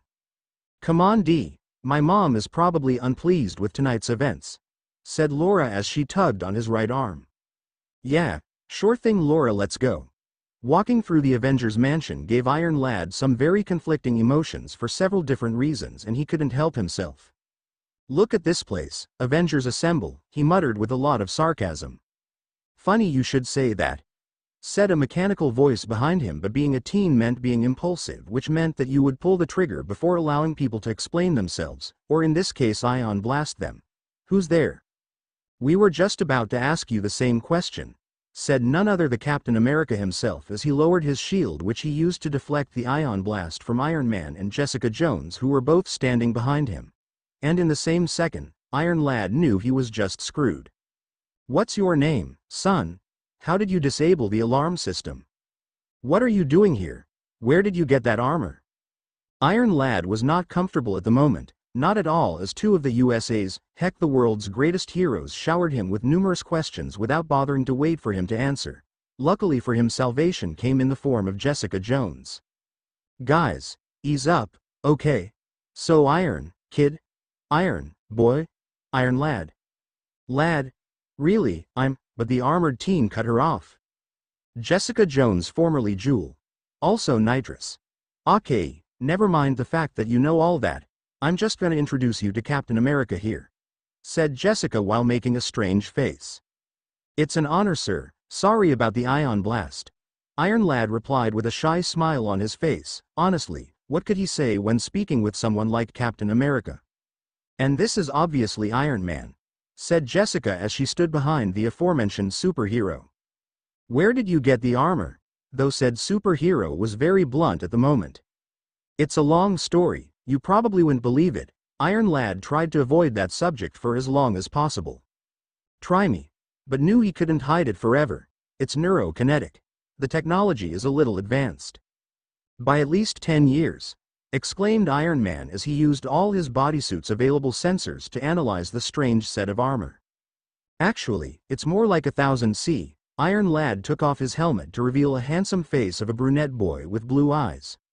I'm from the 30th century. They call me Kong. At a nearby hospital. While Patriot, Asgardian and Hulkling were dealing with some drug dealers, Iron Lad was explaining his actions and history to Captain America. Iron Man and Jessica Jones, aka Jewel, and the 2 former living weapons were receiving a pep talk from a very irritated mother. Kate Bishop was not enjoying her night. Not that was much more enjoyable to begin with, as certain events had taken place. But now she was forced to sit on the sidewalk while her father was arguing with doctors about how important it was for someone to take a look at her, not that she was hurt or anything. "That's the Bishop girl. The one who saved them all," said a nurse as she walked past her. "With what?" "Her daddy's credit cards." Her friend, however, didn't have much faith in her. "Apparently a throwing star. I guess if your dad's Derek Bishop you have to be prepared for everything." Kate examined the throwing star that had saved her as she scoffed at the bigot's remarks. Her father was still raising hell inside the hospital's reception room. "Hey. You're the girl from the cathedra, right? Mind if I ask you a couple of questions?" Kate turned around to see a girl younger than her with blonde hair tied in a ponytail, blue eyes and dressed in jeans, a Hulk t-shirt and a white jacket. "Who are you?" she asked. "I'm Cassie Lang," said the girl, and it took Kate only a second to make the connection. "Oh my God, you're Ant-Man's daughter," she exclaimed as she pointed at the girl. "Yes I am, I'm actually looking for the Young Avengers. They're not here, they flew off. Do you know in which direction?" Towards the park I think. So they might be heading for the mansion." "Thanks," said Cassie as she turned and walked away. "Wait. Are you a part of them?" "No, but I'm gonna be," replied Cassie with a smirk and determined face. Thinking it over for only a couple of seconds, Kate took one last look at her father, who was still arguing with one of the doctors, and turned around to see Cassie's retreating back. "Hey, Cassie, wait up." Getting to the Avengers mansion and sneaking in wasn't hard for the two girls, but as soon as they came to a very large hole in the ground, Cassie couldn't hold it in and started crying. "Oh my God, this is it," she all but whispered. What is it?" asked Kate as she laid a hand on her shoulder. "This is where my dad died. Sniff, they told me and my mom that Jack of Hearth had come back. Everyone thought he was dead. So my dad ran out to see if he was okay, and Jack of Hearts, he exploded. They said Dad died instantly, that he didn't feel any pain, but I want to get out of here?" asked Kate as she looked at the younger girl with concern. No, I want to at least go in and get my dad's spare costume. Come on, I'll give you the tour." But she was cut off mid-speech as a lightning bolt hit the ground several meters in front of them. "I don't know how you kids got in here, but you're gonna have to leave," said Patriot boldly as he put his hands on his hips, Hulkling and Asgardian behind him. "This is private property," he continued. "And this is Cassie Lang, Ant-Man's daughter. Now who's trespassing?" stated Kate as the three teens quickly turned their heads to look at Cassie. "And I'm the one who saved you at the cathedral, remember?" "You did not, you created a diversion," insisted Patriot. "I had to do something. Thanks to you, I almost died." "We were trying to help," said Patriot quietly as he turned his head away. The three other teens were looking at the bickering pair with blank faces. "You guys are the ones who need saving. You nearly got us all killed if it wasn't for the blonde and the other girl. Which is why me and Ant Girl want to join the Young Avengers," finished Kate boldly as she laid her hands on Cassie's shoulders. Problem was, she wasn't all that convincing. "Ant Girl," deadpanned Patriot. "The Young Avengers is not our official name, by the way," said Hulkling. "So do you guys have powers?" Asgardian had the most intelligent question, one which the girls weren't exactly keen on answering. "No," muttered Cassie. "Not powers per se, but look, if I can just get my dad's gear." "How old are you?" asked Patriot a bit sternly. 15, said Cassie. "No, seriously, how old are you?" He was obviously not so easily tricked. "Seriously, I'm 15, in June. Look, I'm just gonna get my dad's gear and—" She tried to walk past him, but he was having none of that and grabbed her arm. "No, you're not. Okay, you're gonna want to take your hand off me if you want to keep it," threatened Cassie as she turned to face the stubborn teen. "I thought you said you didn't have powers." "I don't." She grabbed Patriot's arm and flung him into the nearby bushes. "But I've been kidnapped enough times for my mother to decide to sign me up on self-defense classes." "That was awesome. Sorry, Patriot," chuckled Hulkling as he helped his friend up to his feet. "I'm not going anywhere. My father was an Avenger and this was his home, and one weekend every month. It was mine too. Now he's dead and all I have left of him is in that mansion. So I don't care who you are, or what powers you do have, I'm not leaving without it." Cassie ranted in Patriot's face as something very, very unexpected happened. "Cassie, I thought you said you didn't have any powers," said Kate a little shakily. "I don't." That's not how it looks from down here. The brunette finished lamely as Cassie finally looked down and realized that she had considerably grown in size, by just, about 50 feet. Inside Avengers Mansion. "The Vision?" exclaimed Iron Man, Tony Stark, as he gazed at the holographic image of their old and now dead friend, that was produced by Iron Lad's, Kang's armor. "But the Vision was destroyed. How did you?" Steve Rogers aka Captain America couldn't believe his eyes as well. "I downloaded the Vision's operating system and data files into my armor," explained Kong. "So, he's alive?" asked Jessica Jones aka Jewel. "Wump." But before Kong could answer, the earth shook under their feet, the sound coming from the front of the mansion. "What was that?" asked Jessica. "An earthquake. On the Upper East Side." "It's him.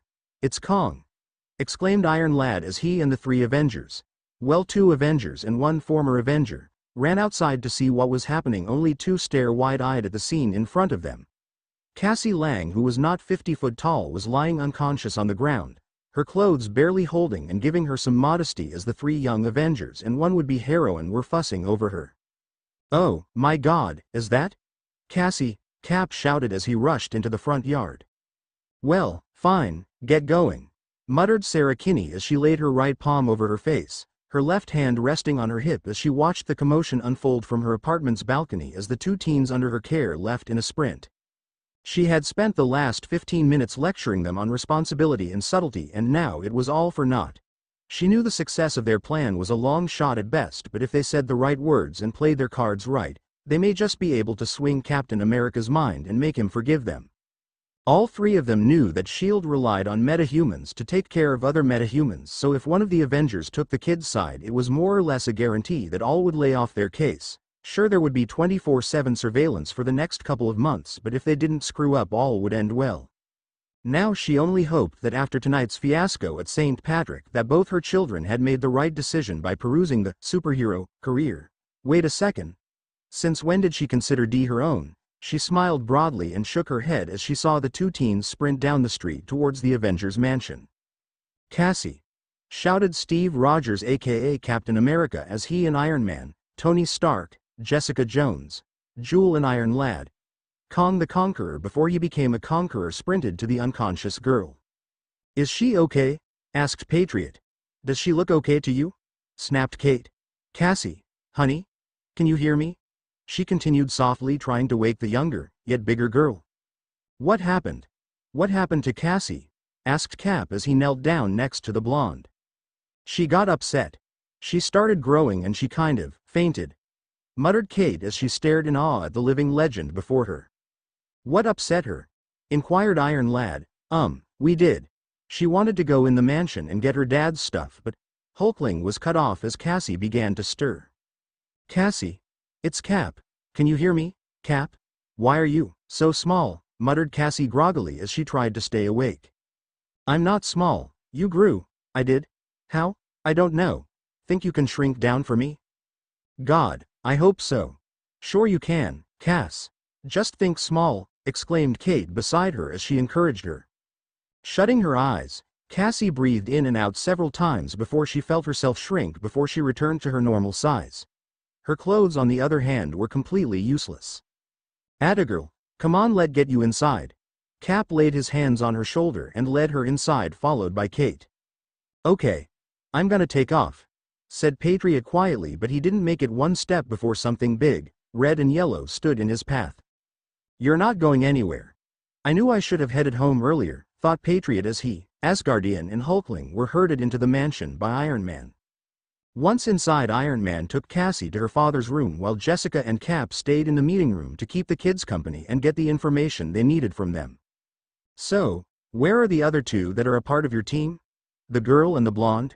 asked Cap with a frown on his face as he crossed his arms over his chest. "Right behind you," a voice came from the shadows, and everyone except Iron Lad, since he had night vision and saw the new arrivals, jumped out of their skin as Dee and Laura came from entryway. Cap had his shield on and pointed at the direction of the 2 former weapons the moment he heard them, and the fact that he didn't lower it even as they approached made the other 4 young Avengers a little nervous. "So I was right," snarled Captain America between gritted teeth. "You 2 better give me one good reason why I shouldn't call S.H.I.E.L.D. right now." he shouted as he took a step towards them, shocking the rest of the occupants of the room. "We haven't come here to fight Captain America. We're here because our friends are here," said Laura with a neutral voice. "Then you are either stupid or have a lot of guts." Clearly Cap wasn't going to trust them soon. "Maybe both," smiled DX as he lifted his hands in the air to indicate that he wasn't armed, or as unarmed as he could be. "This is no laughing matter, boy. You too are responsible for the death of many people, some of them my friends. The only reason why S.H.I.E.L.D. doesn't have this place and you in lockdown is because you have turned a new leaf. Now get over here, sit down, and we will wait for a friend of mine to show up," commanded Captain America as he pointed his shield at them. There was heavy silence for several minutes as Cap glared at the two former assassins while the others looked at them in wonder. Knock, knock, knock, until someone announced his presence at the front door. "It's open," shouted Cap, never taking his eyes off the two kids. "You told me it was an emergency. How can I help?" said none other than Daredevil as he walked inside the room, attracting the attention of all the people in it. "I need your help with a small interrogation, Daredevil. You can detect when someone is lying, so I need your expertise." Cap spoke sharply, still not taking his eyes off the two. Turning his head at the ones that Captain America was glaring at, Daredevil raised an eyebrow under his mask and turned back around to the super soldier, indicating for him to elaborate. "Those two are responsible for the murders of presidential candidate Greg Johnson and 27 people, including 2 children, and Congressman Samuel Hudson, along with over 200 people, including 14 children. And now they're trying to be heroes. Seeing as they came voluntarily, I am giving them this one chance to explain themselves, and I need for you to tell me if they are lying," concluded the hero as Daredevil simply nodded. "Well, which one of you will go first?" Raising his hand, DX took a deep breath and began. "There is no easy way to explain ourselves. Frankly, there is no way to explain what me and X-23 were forced to do." "Your real names?" demanded Ed Cap as he leaned on his fists across the table. "My name is Laura Kinney and we just call him D since he doesn't remember his name," said Laura as she then pointed at DX. "You don't remember it?" questioned Daredevil as he crossed his arms over his chest, his billy stick in hand. "No, when I was probably 12 I suffered a heavy case of amnesia, and the first memory I have, ever, is of me waking in the facility where Laura was created." All eyes turned on Laura as she looked from left to right before looking in Cap's eyes. "I am a 98% genetic replica of Weapon X. You're Wolverine's clone," spluttered Daredevil in disbelief as he uncrossed his arms and stared at her along with everyone else. "Yes," snicked. Instantly Cap and Daredevil were put on guard, but Larua didn't even look at them as she continued. "When I was 7 my claws, a genetic inheritance from the original Weapon X, were coated with adamantium." Snicked. She looked up at D, indicating for him to continue. "Mine were originally made from steel and surgically inserted via lasers due to my high healing factor not allowing the surgeons to apply them." Snicked. He showed them his own pair of wrist blades. Snicked. Along with a unique pair of claws. He showed them the claws that extended under a 90-degree angle from his wrists. "To answer your question, Captain America, the reason why we committed all those murders and assassinations was because we didn't know any better." Cap by now was furious and was about to bang the table with his fists, but Daredevil laid a hand on his shoulder, and when the super soldier looked at him, the man with no fear simply shook his head. "We did not know better," continued Laura with a monotone voice. "Because that was how we were taught to think. When we were briefed about the Avengers, we were instructed to not engage and abort mission. Capture was not an option. We didn't know anything about the world, how it worked, about laws and morals. We were, literally bred to kill. To us you were metahumans, not superheroes like everyone think of you. You were simply our enemy, our target, our mark, nothing more, nothing less." She finished. By now everyone's eyes were widened, including Cap's. "To us, Captain." DX began to speak again. "Those who made us what we are, made sure that we will do what they wanted, living weapons and not assassins, not soldiers. When we killed all those people we simply knew that that was our mission and nothing else." Looking him in the eye for several seconds, Cap turned to look at Daredevil, who simply nodded his head, indicating that every word the two former living weapons had said was the truth. "How did you escape?" questioned the American legend as he turned back around. "My mother freed us from our cells and made up a plan. We followed it and we killed everyone in the facility," began Laura. "After that, I stayed behind so Laura and her mother could escape and began hunting down other facilities and their clients. Hydra, AIM, Kingpin's henchmen. Everyone who hired us to kill for them I hunted while Laura and her mother were in hiding, waiting for everything to cool down. Finished DX. Looking up, Cap surveyed the 4 other males in the room who had hung their heads down. Did you know? He asked them. They all nodded. Not every detail, just a little for us to know that they had done some really bad things in the past and that they wanted to help us, explained Hulkling. Turning around, Captain America strapped his shield to his back and slowly walked out of the room. I'll need a minute to think this over, he muttered just loud enough for them to hear as Jessica walked out behind him, wanting to talk to him as well. Frowning, Daredevil put his hands on his hips and looked at the 7 teenagers in the other end of the room. Shaking his head, he sighed as he walked to the nearest chair that was on the other side of the table from them. He sat down and lifted his feet on the table before crossing his hands behind his head. So, heard there was some ruckus earlier this night. You guys know anything about it? He may be the man with no fear when he donned the mask, but he was still Matt Murdock, and as a lawyer, he had a way with words as the faces of the 17s light up in an instant. Yep, he was just good. What are you gonna do, Steve? Asked Jessica as she stood behind Captain America, who was simply standing at the middle of the room, head hung low. Honestly? Asked Cap as he turned to look at her. I have no idea. They still need to answer for their crimes? But if you hand them over to S.H.I.E.L.D., is it a guarantee that they won't use the kids the same way? They have had enough experience with Hydra to know how to brainwash someone, and you know it.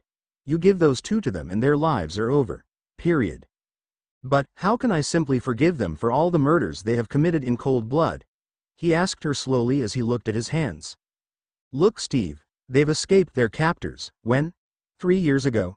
They haven't done anything bad in that time. Well, yeah, DX did say that he took down some of this facility's former clients, but considering who those guys were, is it a bad thing? All I'm saying is that they deserve a chance to prove themselves. Cap stayed silent for several minutes as he thought over Jessica's words. On one side she was right. The 2 teens obviously didn't want to continue their former occupation and were determined to prove that they deserved a chance, and on the other hand, there was still the fact that they had murdered hundreds if not thousands of people, though considering who their clients were it was highly likely that their targets were no saints either, far from it. Sigh, I'll have to hear the rest of the kids out until I can reach a decision, Cap said casually as he walked out of the room. Jessica looked at him and smiled. He could have called S.H.I.E.L.D. with a flick of a button, but he would give the teens a chance. All right, bellowed Cap as he re-entered the dining room, cutting the storytelling just as it was getting to the good part, according to Asgardian. I want to hear about the rest of you, so for now you 2. He pointed at Laura and Dee, making all 6 would-be Avengers smile. Are off the hook. We will talk later, but for now, besides the 6 of you, are there any more young Avengers running around that we don't know of? No sir, that's all of us. There, Patriot, please, muttered the junior super soldier. Asgardian, it's an honor, sir, and Hulkling. The green-skinned teen simply gave a wave of his hand. Ahem. Kate coughed in her hand to gain their attention. And this is the young lady who helped us at the cathedral. But you're not a young Avenger? Asked Cap as he walked forward along with Jessica. No sir, not at the moment at least. Though it would seem that all the team slots are full, she frowned. Who told you that? Then why is Cassie not part of the Young Avengers?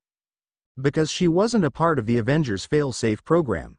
Well, neither were Dee and Laura, but they proved that they should be on the team. Kong muttered the last part as a phantom pain found itself into his ribs as he remembered how the 4 boys had met the 2 former living weapons. Our first meeting was eventful. Flashback. Avengers Mansion, dining room. Hey guys, piped up Asgardian as he donned his winged circlet and swung his satchel over his shoulder. Did you get the feeling we were being watched while we were walking to the mansion? The other 3 males looked at him with a raised eyebrow for several seconds. You're just imagining things, Billy, chuckled Hulkling as he fixed the zipper on his shirt. Or someone needs to be more alert. A slightly humorous male voice echoed through the room, setting all 4 teens on edge. Then, as if from nowhere, 2 figures stepped from the shadowed entryway and into the room. After several seconds of staring each other, the silence was broken. Laura, what are you doing here? And who's that? Said Patriot as he pointed a finger at the raven-haired girl. We were following you. She stated as she walked to the dining table and plopped down on it, her feet dangling from the side as the blonde stranger took one of the chairs and sat in it. "And this is my friend D. We were wondering why you sneaked into the Avengers mansion, so we followed you in to make sure you stay out of trouble." She tilted her head to the side as the edges of her mouth twitched upwards. "But it seems that trouble is what you are looking for. And judging by the costumes, you're either stupid or just plain suicidal," stated D with more humor in his voice. "Hey!" exclaimed Patriot as he pointed a finger at the two. "What give you the right to decide whether we're able to go out there and help people or not?" Snicked. You could hear a pin drop as 4 pairs of claws were ejected from their hiding places and brought to the outside, gleaming with the little light that shone in the room. By now all 4 teens were sweating bullets, even though you couldn't see that on Patriot and Iron Lad due to the full body costumes. "Do you even know how to fight?" asked D as he stood up, followed by Laura. "Do you know the risks, the potential dangers?" continued Laura where he left off. "Why don't we see what you've got, though, guy? Then we'll decide if you're ready or not," shouted the last part D as he and Laura lunged at the terrified would-be superheroes. End flashback. Cap, Jessica, Kate and Daredevil were staring at Iron Lad as if he had grown a second head when he finished his story. "You're saying that," started Daredevil as he turned to look at the 2 formed assassins. "They beat the stuffing out of you so you let them in your team?" Yes, that is more or less how it happened," muttered Iron Lad as he lowered his head in shame. "So this Avengers fail-safe program, where did it come from, Kong?" asked Jessica as she and Cap frowned when they remembered the real point of the conversation. "No ma'am. The Vision. Once I downloaded the data from the Vision's CPU, I went looking for a way to contact, and hopefully reassemble the Avengers. But instead I found a program designed to locate and identify the next wave of Avengers, should the current team be disbanded, or worse, wiped out," explained Iron Lad as he used his suit to make a holographic projection of the USA with several dots indicating suitable candidates to fill the ranks of the Avengers. "How could we not know about this?" muttered Cap as he leaned in to get a better look. "And what constitutes the next wave?" asked Jessica. "We're not sure. As far as I know, it seems that each of us, besides Laura and D, have some connection with the Avengers or the Avengers' history." "What kind of connection?" Cap's eyebrows furrowed under his mask as he observed the 4 teens. "We were hoping you could tell us," said Hulkling. "Maybe if we told you our real names," suggested Asgardian before Patriot cut him off.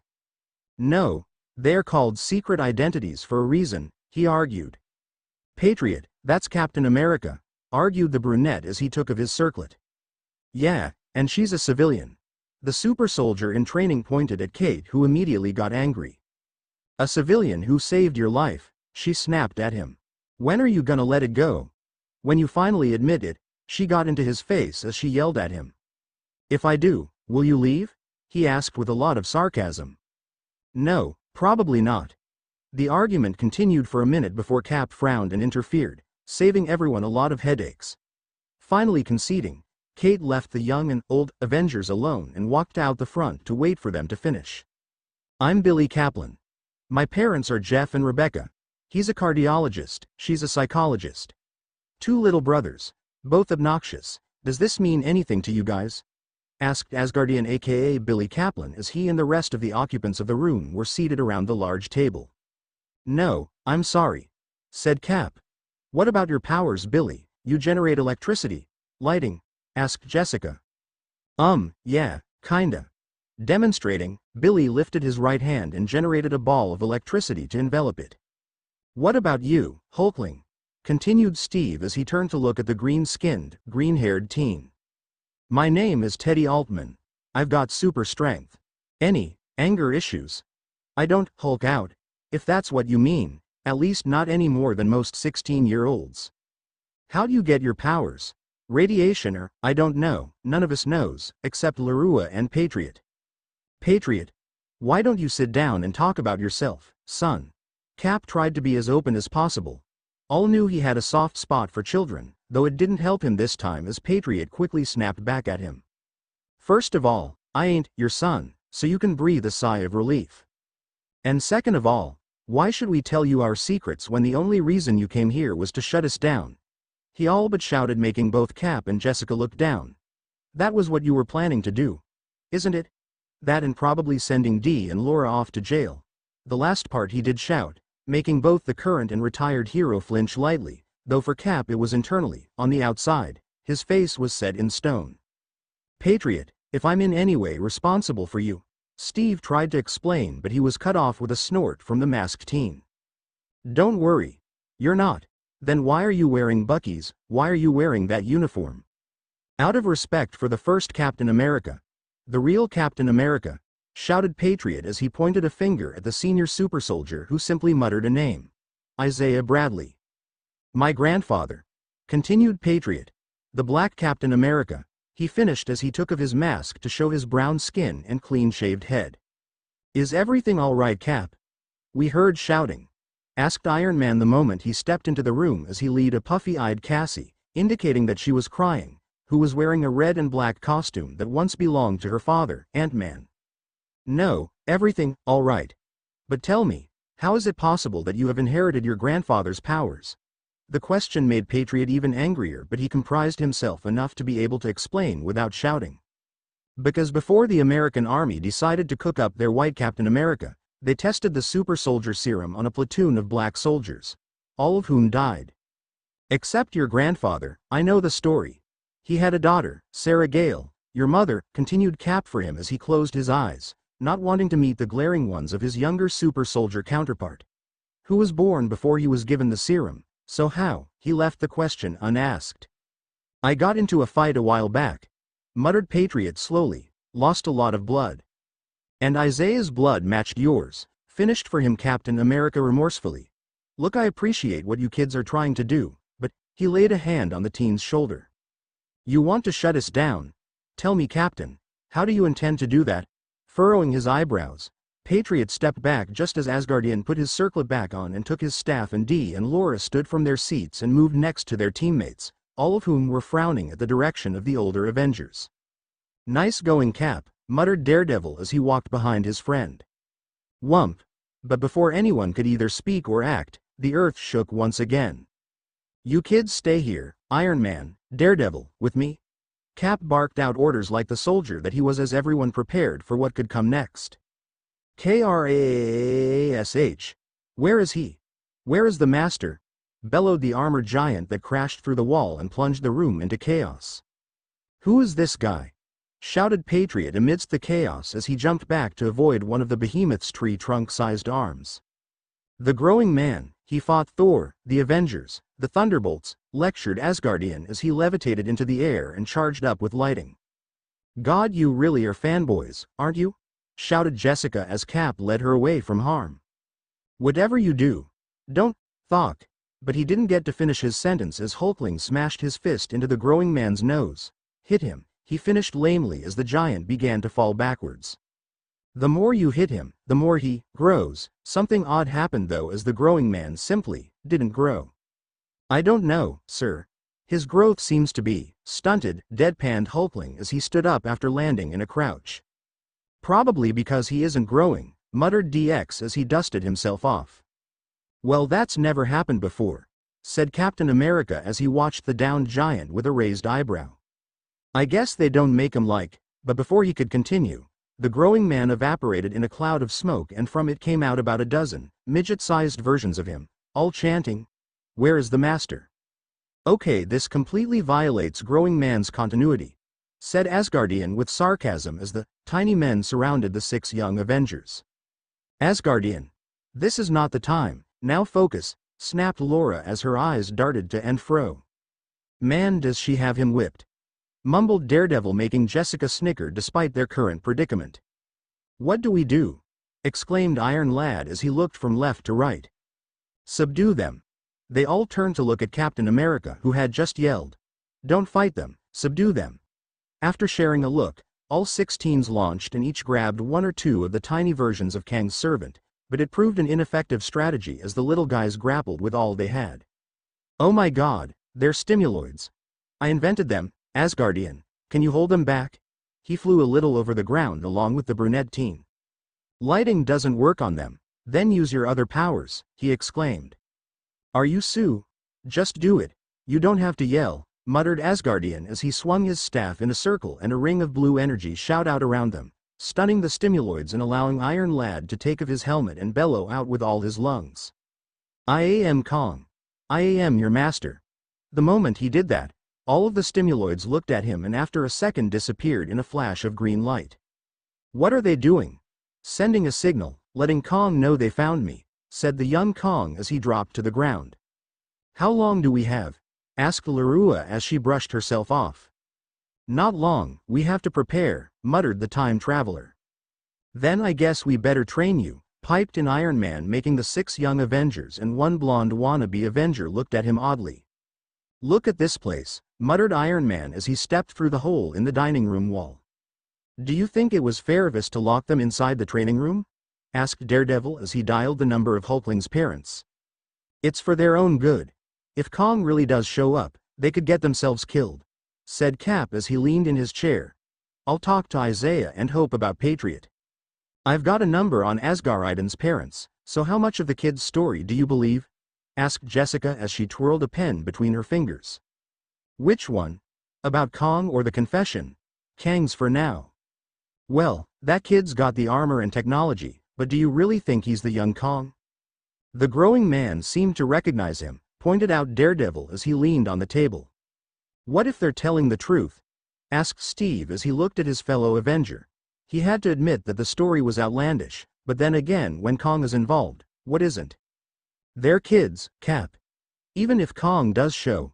But Iron Man wasn't able to finish his sentence, a voice cut him off.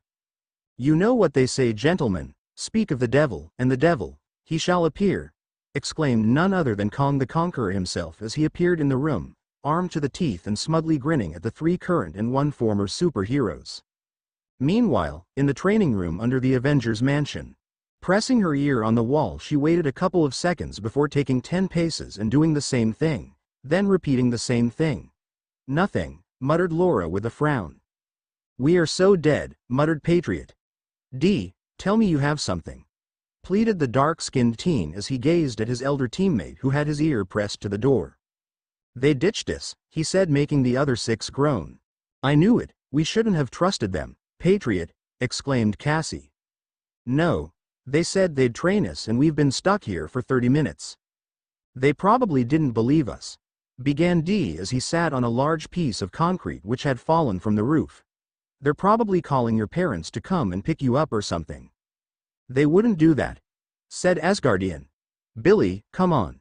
Billy, if you were Captain America, and you just caught the 6 fans that trashed St. Patrick's, what would you do?" Patriot pointed a finger at Asgardian, who simply covered his face with his hand, muttering, "We're so dead." "Let's get out of here," said D as he popped his claws and stabbed the door in an attempt to cut through it, only to sigh and take his claws out. "No good, the thing is too dense for me to cut through it and my magic will be no go as well. I am not that good at it. Billy? Can you make the door disappear?" "D," shouted Billy. "Come on, man. Do you want your parents to find out you're a superhero?" argued Patriot, making Asgardian shake his head quickly. "Then do something, make the door disappear, anything." "Wait, you can make the door disappear?" exclaimed Cassie as she looked at Asgardian with wide eyes. "Well, yeah, but it's complicated," he tried to explain while smiling shyly at the blonde girl. "Now is not the time to argue, guys. We have to focus on getting out of here first."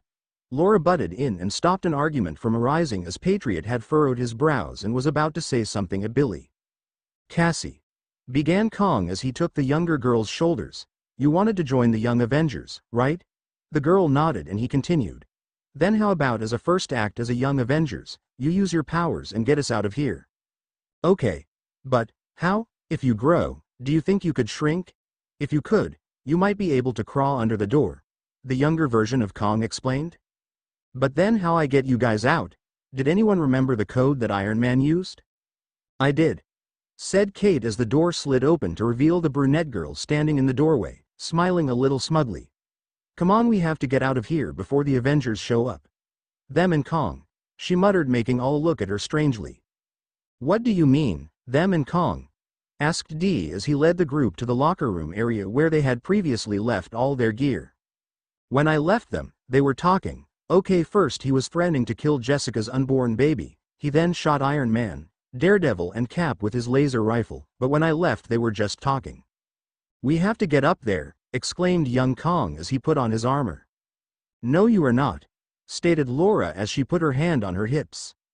"She is right, Kang's here looking for you," said Hulkling. "Don't worry guys, he's looking for young Kong, and I'm Iron Lad." Iron Lad smiled as he put on his helmet. "Then what are we waiting for?" asked Kate, making the other 7 look at her strangely, not because of what she said, but because of what she was wearing. More specifically, the amount of weapons she had strapped on herself: a quiver of arrows and a bow, a sword and a pair of billy clubs, and Mockingbird's mask. "Who are you supposed to be, Hawkingbird?" joked Patriot as the rest walked out of the locker room. "You'd better start being nice to me, Patriot, or I'm not going to give you your present," teased Kate as she took a bag off her shoulder and took out a tear-shaped, 3-pointed shield with the American colors on it. A similar if not the exact same shield Patriot's grandfather had used during WW2. "Your uniforms, they're different," muttered Jessica as she looked at her 2 friends, their clothes and armor ripped or weathered out. "Jess, so is yours," mumbled Cap as he looked at his longtime friend. "My old Jewel costume, it fits, but I'm pregnant," finished Jessica with a small voice as she fully realized what had happened. "What did you do to my baby?" she exclaimed as she lunged at Kong and gripped him around his neck tightly. "If you want it back, you'll give me the boy. As I said, him not being in the time he belongs has fundamentally altered the timeline," the older version of Kong exclaimed. And the 8 teens hiding behind a broken wall could only stare with horror as the once lively and vibrant city of New York was a smoldering ruin. Skyscrapers were either collapsed or were leaning on one another dangerously. All of this because Iron Lad did not want to become the monster that was Kong the Conqueror. They simply couldn't believe it. "All right Kong. We'll give you the boy." They also couldn't believe Captain America's words. All 8 teens watched. The 5 adults agreed to condemn Iron Lad with horror while Dee and Laura watched with blank faces. "I'm so sorry, Iron Lad, it's okay Cass." "No, it's not," argued the younger girl. "The fact that Cap is just willing to hand you over to the most despicable man in Avengers history." "Easy, Cass.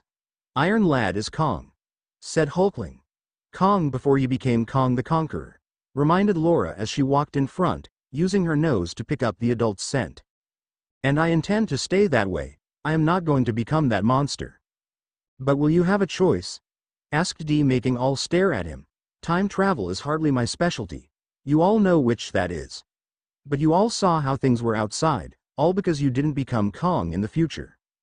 "So the mansion, Jessica's baby, the city," mumbled Kate. "Yeah, then I'm sorry, Iron Lad, but maybe you should go back." "Kate!" shouted both Hulkling and Cassie. "I'm just saying," she held up her hands in a defensive gesture. "Now is not the time for arguments." Laura's words quickly silenced them. "First we need to find a safe place to hide and then we can discuss our next move." "She's right, we're supposed to be a team, we stick together, and Iron Lad is not going anywhere," exclaimed Patriot. "Does that mean I'm part of the team now?" asked Kate with a sly smile. "Don't push it," muttered the dark-skinned super soldier. "So which way do we go, left or right?" asked Asgaridan as he got the team back on their original objective of making their way out of the underground passages.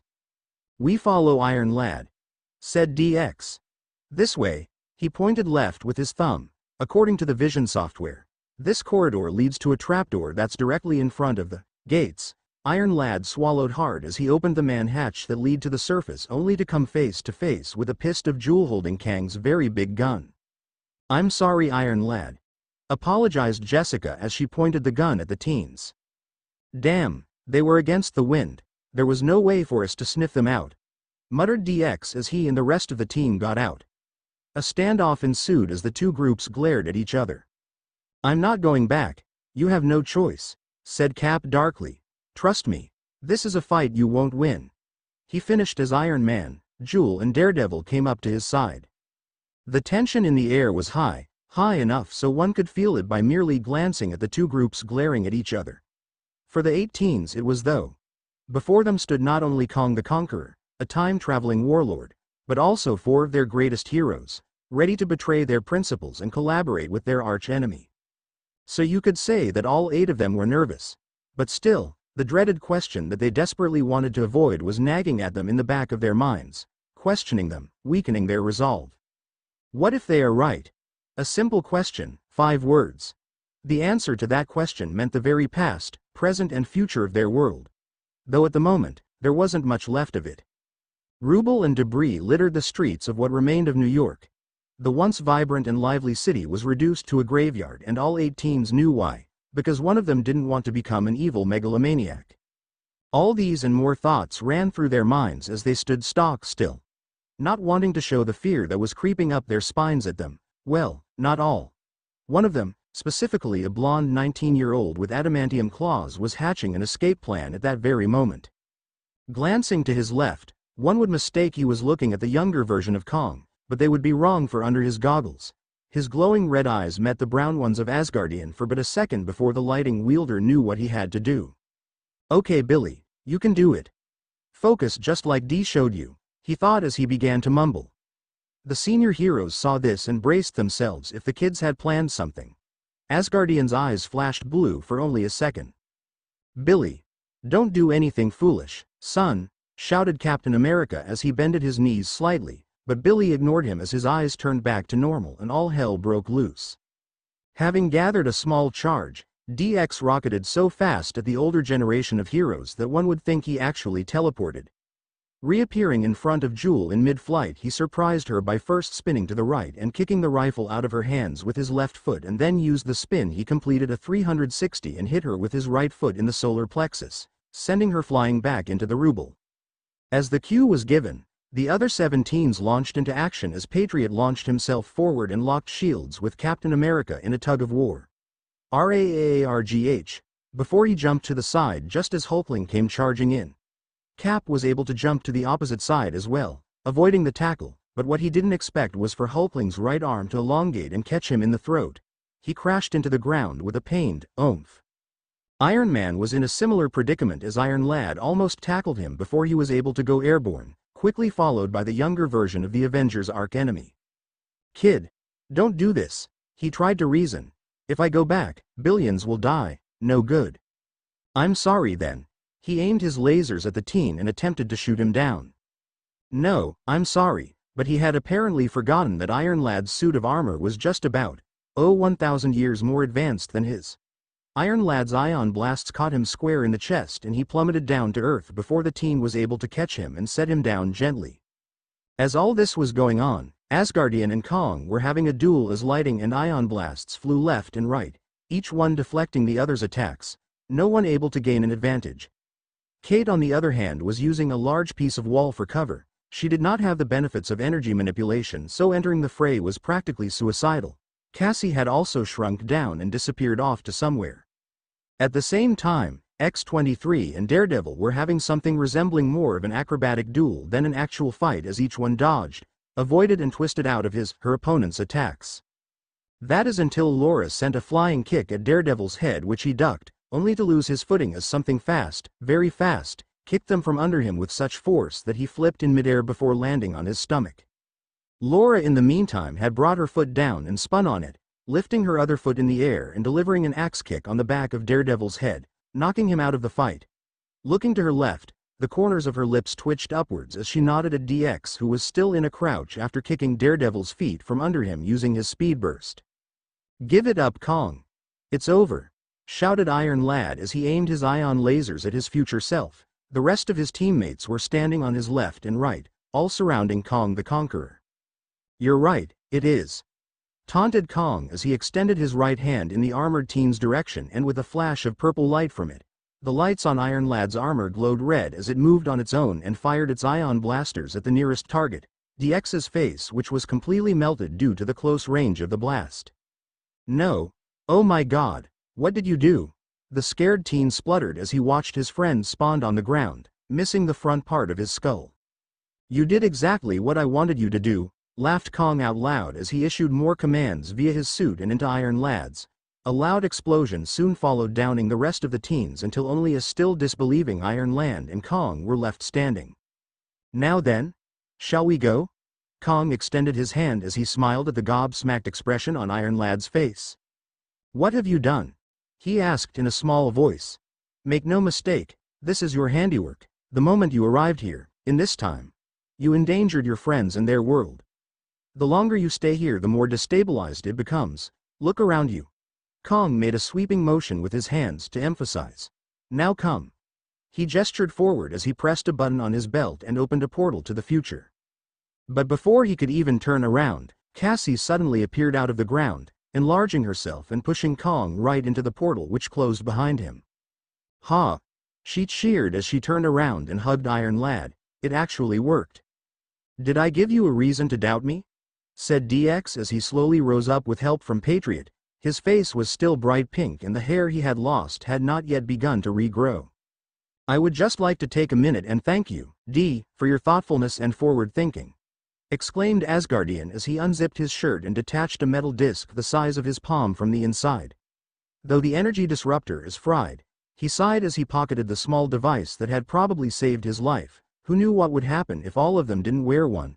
Hearing the all clear, the rest of the team quickly jumped to their feet, not even dazed by the ion blasts. It was experimental AIM technology. It's a good thing it worked the first time, said X-23 as she examined her own smoking energy disruptor. Well, mine didn't, muttered DX as he glared at the innocent metal disc before he threw it over his shoulder with a huff. Whoa, whoa, whoa, you had these things on you and you didn't give me one? Exclaimed Kate as she glared at the 6 young Avengers. Why do you think I jumped in front of you? Muttered Patriot as he took his shield from the ground, Kate watching him with wide eyes.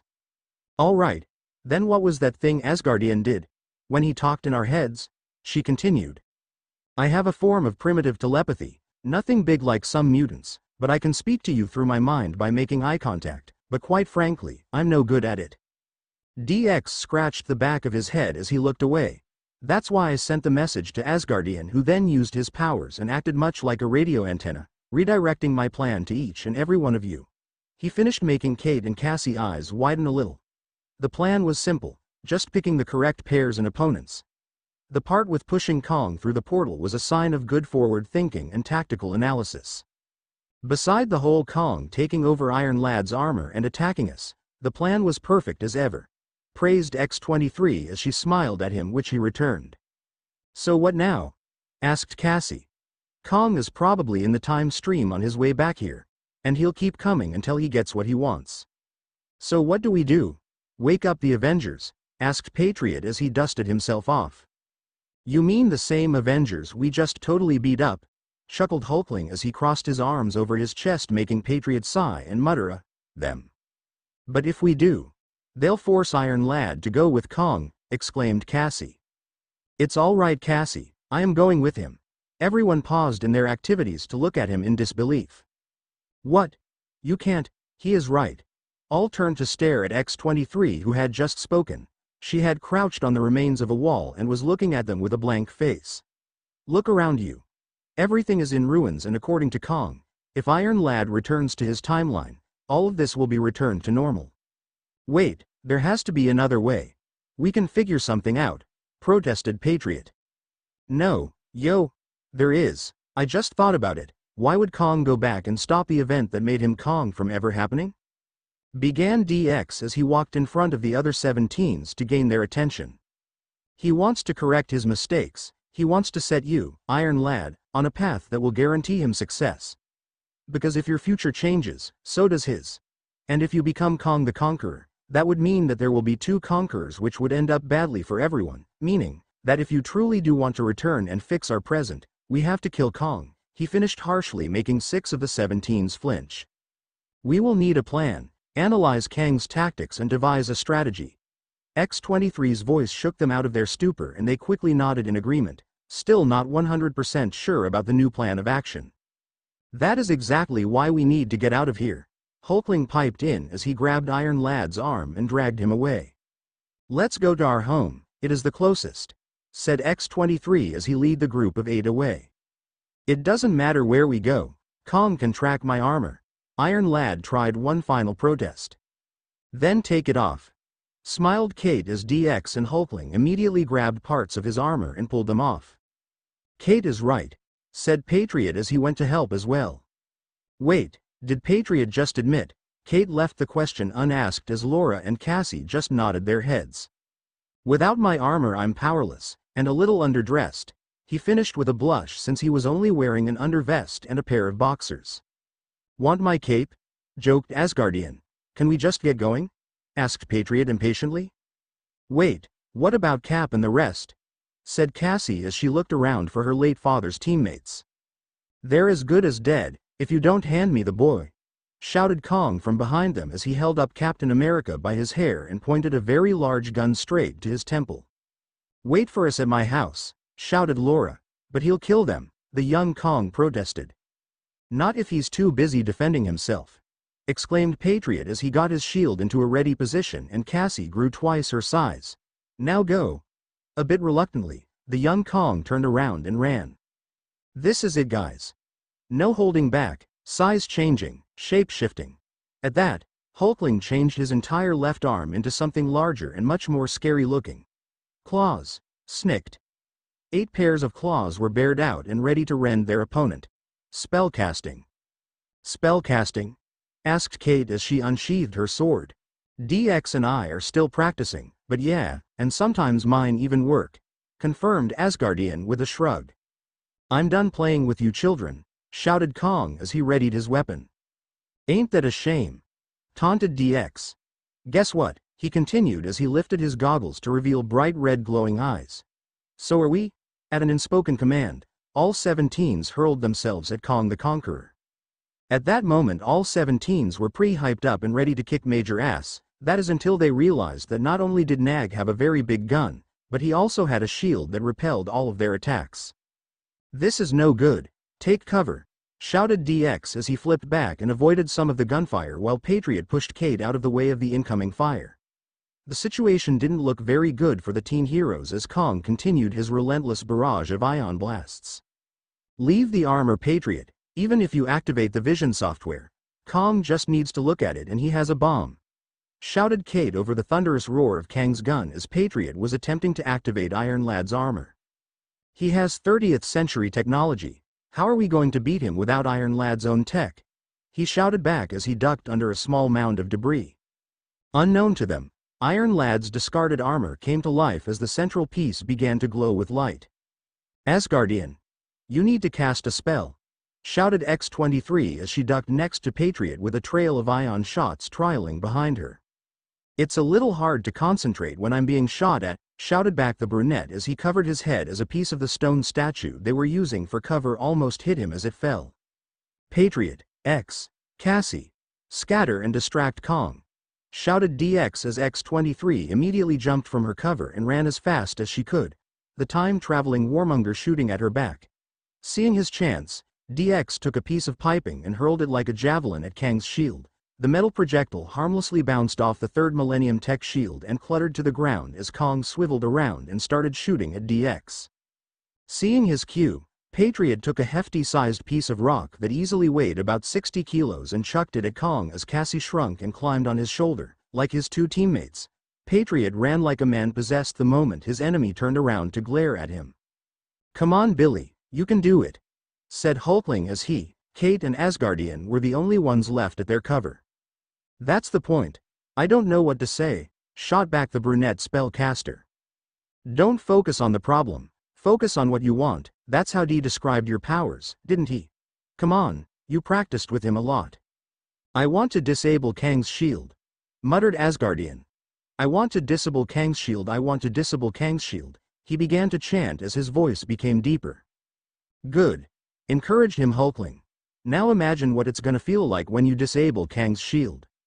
"I want to disable Kang's shield. I want to disable Kang's shield," continued to chant Asgardian as he levitated in the air. "Wow, where did he learn that? A Wiccan manual?" exclaimed Kate as she peered around the corner of the stone she and Hulkling were hiding behind.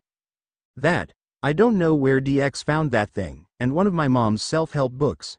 It's incredible how that rubbish actually helps when you believe in it," explained Hulkling as he too peered around the corner of his hiding spot. But as they were talking, Asgardian was acting. "I want to disable Kang's shield. IWANTTODISSABLEKANNS." A bright, white light blinded all in the small clearing for a second before Asgardian was flung back a dozen meters to where Hulkling and Kate were. "Okay. Only thing we need to do is take away his guns and he's done," exclaimed Kate as she took her bow and notched an arrow. Impossible. Shot back Asgardian as the trio quickly ducked under cover again when Kong got even angrier and focused his fire on them again. Kang's trans-temporal armor allows him to pull any weapon in history out of the time stream. Then we'll have to take his trans-temporal armor away, shouted Kate over the noise. How?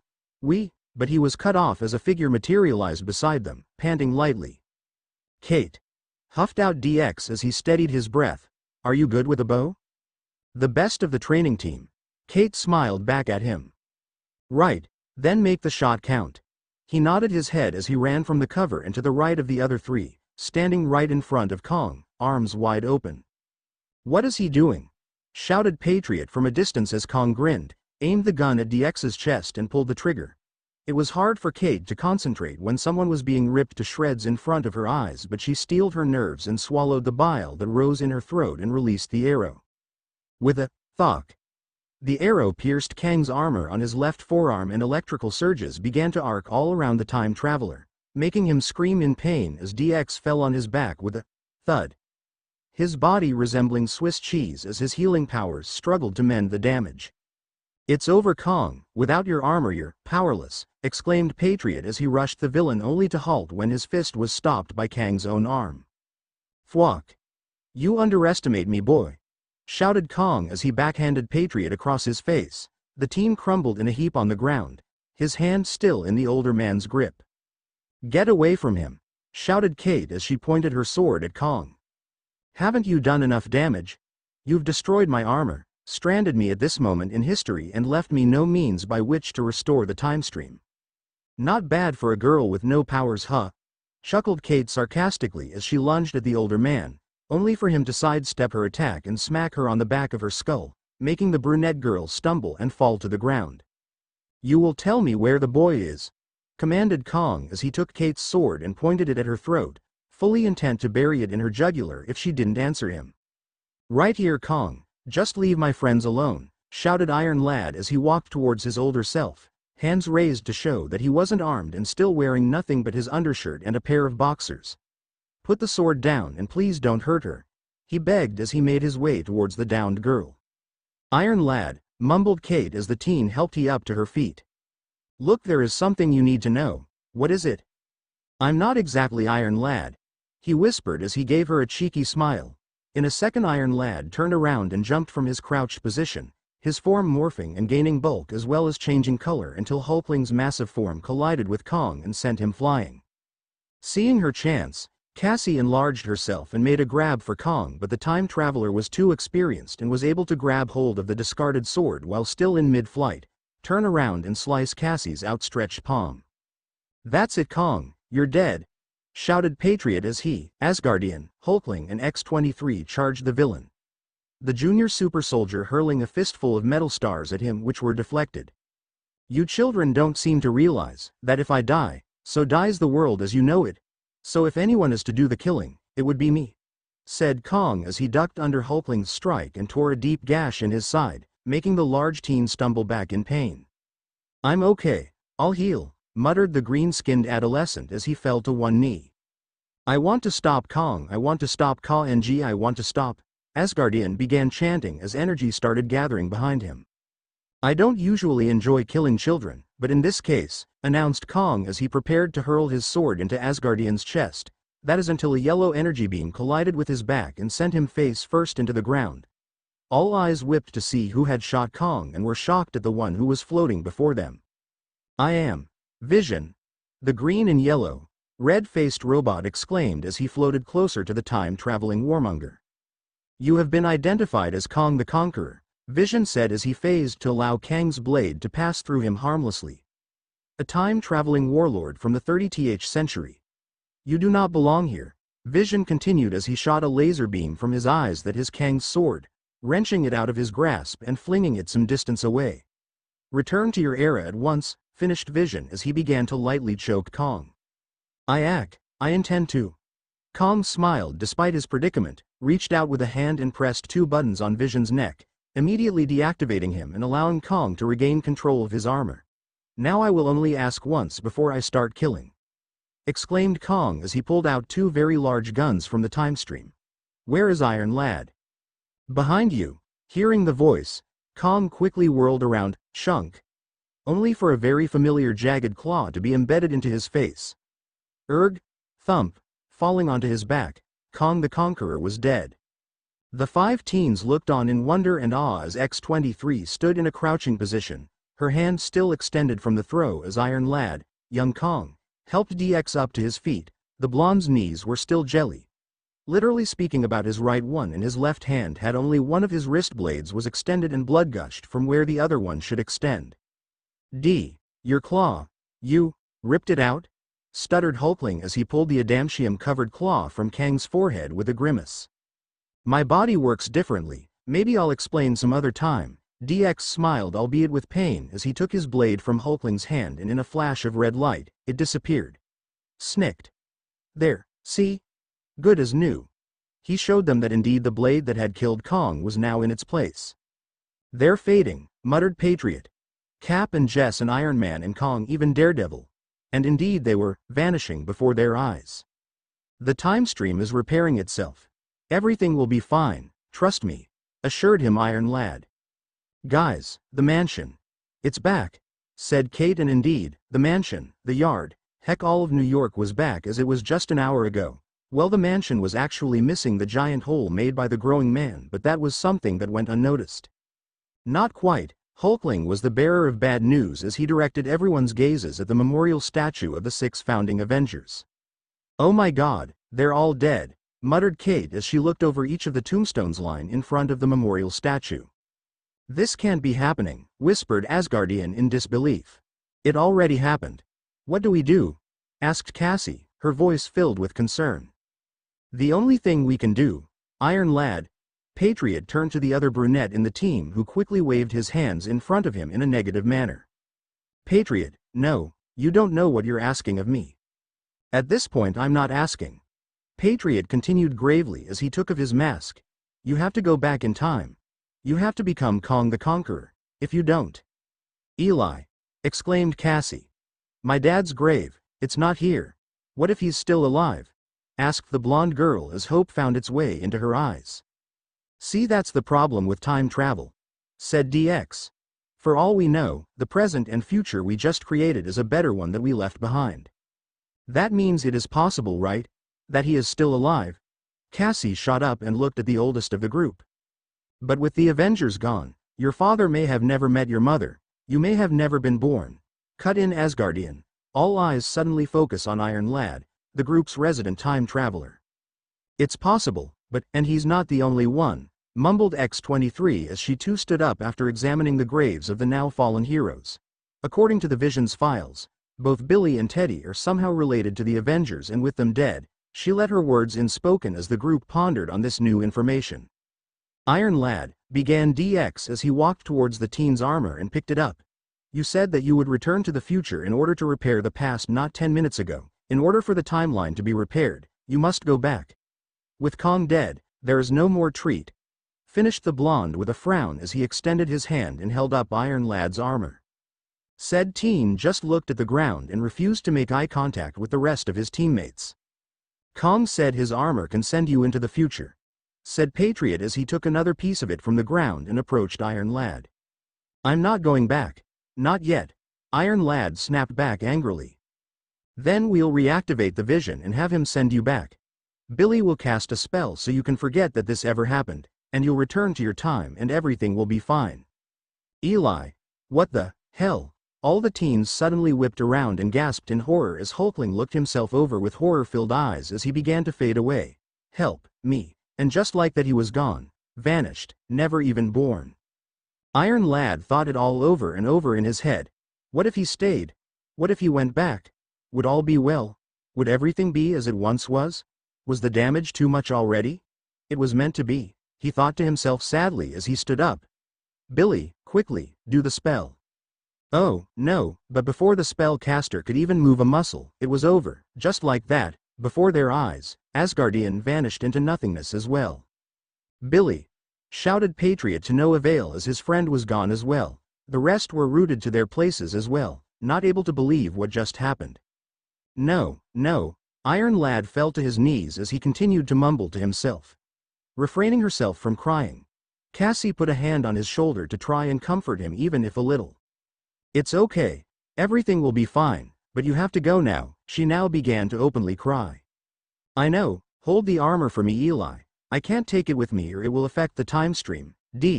You're telepathic, right? And you do spells too. Iron Lad got up to his feet and gave the rest a sad look. I will try my best, muttered D as he gathered some of his energy into his palms, put them on the brunette's temples and looked him straight in the eyes. After several seconds he nodded without saying a word and backed up a bit to give his friend and teammate some space. Now to activate the vision. I am the vision. Kang's 30th century armor morphed for several seconds to reveal form of the Vision, son of Ultron and one of the Avengers in all his bright-colored glory. Vision, I need you to use the armor's chronal programming to open a portal that will send me home. The coordinates should be on file. Searching. Coordinates locked, chronal portal activated.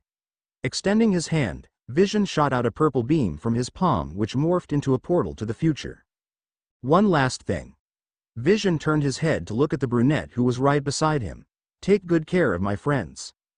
I'm sorry, Eli, for everything. He shook hands with the black teen. Laura, I am happy to call you friends, even if I won't remember you. The trio shook hands with sad eyes. It was a very heart-clenching moment when Cassie and Iron Lad embraced and shared a small kiss before it was finally time for him to return to his time. I just want you guys to know that I loved being a young Avenger, were his last words as he gave them a small wave which they all returned before it was over and he was gone in a bright flash of light. Our uniforms. Cassie was the first to notice the change, or rather lack of it, as all looked around to take in their surroundings. We're still young Avengers. Does that mean it didn't work? That Iron Lad didn't grow up to become Kong? If I interpret it correctly, began Laura. Everything happened just as it was supposed to and the time stream is as it should be. Which means that Iron Lad returned back to his right time and that Kong the Conqueror is dead. You're right, exclaimed Kate, making all look at her. It's the way it was before Kong showed up. And she was right, not only was the mansion a wreck, but so was the garden and the memorial statues. All the scars from the day the Avengers were dismembered were once again present. That blue light, pointed out DX as he took off in a run, the rest trekking behind him. Once they reached the mansion itself, they all breathed a sigh of relief as they saw their two missing teammates and the four heroes picking themselves up from the rubble. Eli, is Iron Lad? Hulkling left the question unspoken, for there was no reason to ask it, it was painfully obvious. He went back, and now it seems that everything that happened after Kong showed up never happened. So how do we remember it? Asked Asgardian. See, this is why I hate time travel, muttered Jessica as she got up from the ground with some help from Cap. Come on, let's get you kids home, said the American icon, but the teens had something else on their minds. And after that? Asked Laura as she took off her face mask and pocketed it. What then? Yeah, you still wanna try on us? Continued Patriot with sarcasm. Or were you just said that so we wouldn't use our powers to stop you from calling our parents? The dark-skinned teen lifted his shield into a defensive position while Asgardian gathered some lighting into the palms of his hands and DX balled his fists by his sides, an all too familiar gesture to those who know his predecessor. Because we could, Patriot left the treat unspoken as the teen heroes glared at their older counterparts who frowned in response. Avengers Mansion, dining room. A few minutes later, all were again seated around the dining table. Well, all but Iron Man and Vision were seated, the former examining every inch of the robot with a critical eye only found on a genius inventor such as Tony Stark. In my opinion, began Captain America, you kids have more than proven yourselves heroes tonight. But, asked the four male members of the Young Avengers simultaneously. But, if you ever put those uniforms ever again, me and Iron Man will do everything in our power to shut you down for good. His words hit the teen heroes hard, well, most of them. While the others were saddened by the turn of events, DX and X-23's faces were unreadable and blank, completely devoid of emotion. But, we could help, you could train us, pleaded Cassie. We can't. Not without your parents' consent, explained Iron Man as he continued to examine the new vision. But if you want us to ask your parents, he need not continue as the faces of teens dropped, except the two former living weapons. Laura's mother had already given her consent with their decision and would stand by them, but for the rest, well. That's okay. I should probably be going. Me too. Anybody need a lift? Cassie? Yeah, home sounds good. Hold on. Cap cut them off before they could even make a step. All your gear, all the stuff you borrowed, the bow, the shield, the sword, the throwing stars, leave them here. A bit reluctantly, all the teens relinquished their equipment and left the Avengers mansion. We're doing the right thing, asked Cap as he turned around to look at his comrades whose faces were set in stone, aren't we? Outside. Well, it was fun while it lasted, muttered Hulkling. It's not over yet, quipped Kate. Yeah, after a long investigation, S.H.I.E.L.D. will have all our newly made files in the Future Metahuman Recruits folder. DX offered a piece of humor, though whether it was sarcasm or just his lack of understanding of humor, the others will never know. Didn't mean that, deadpanned Kate as she stared the blonde 19-year-old. Well, he wasn't, that is what will happen, said Laura as the others turned to look at her. Trust us, we are right, she assured them in a serious tone, again making the others wonder if it was sarcasm or lack of understanding of the word joke. Well, anyway, Cap said he wouldn't train us, so why can't we train on our own? You said it yourself that ever since Dee and Laura had joined the team, they've been training you all the time, explained Kate. She attempted to make the others see her point, to realize that many people could use their help. But the rest weren't so convinced. They were still worried about their parents finding out. You know what, guys? Cut her off Dee as he and Laura headed off to their flat.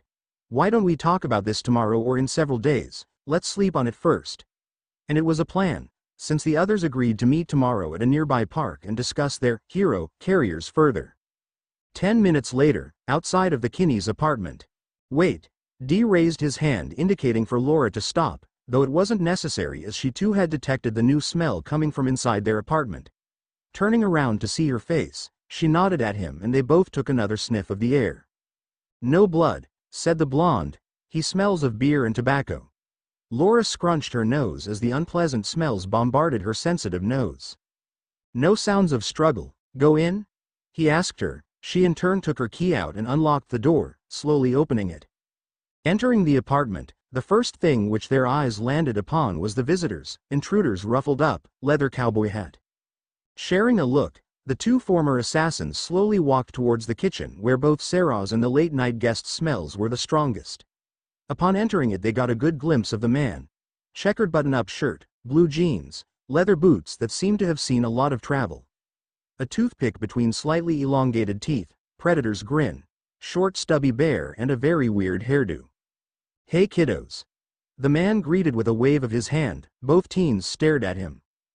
Dee, Laura, this is Logan, although you would know him as Wolverine, explained Sarah with a nervous smile as Wolverine's grin only broadened. So, what's this I hear on the news about some mini-mez running around town? The very much older man asked with a chuckle making both teens look at each other slightly nervously. Not good? Asked Dee as he sent a telepathic message to Laura as they made eye contact.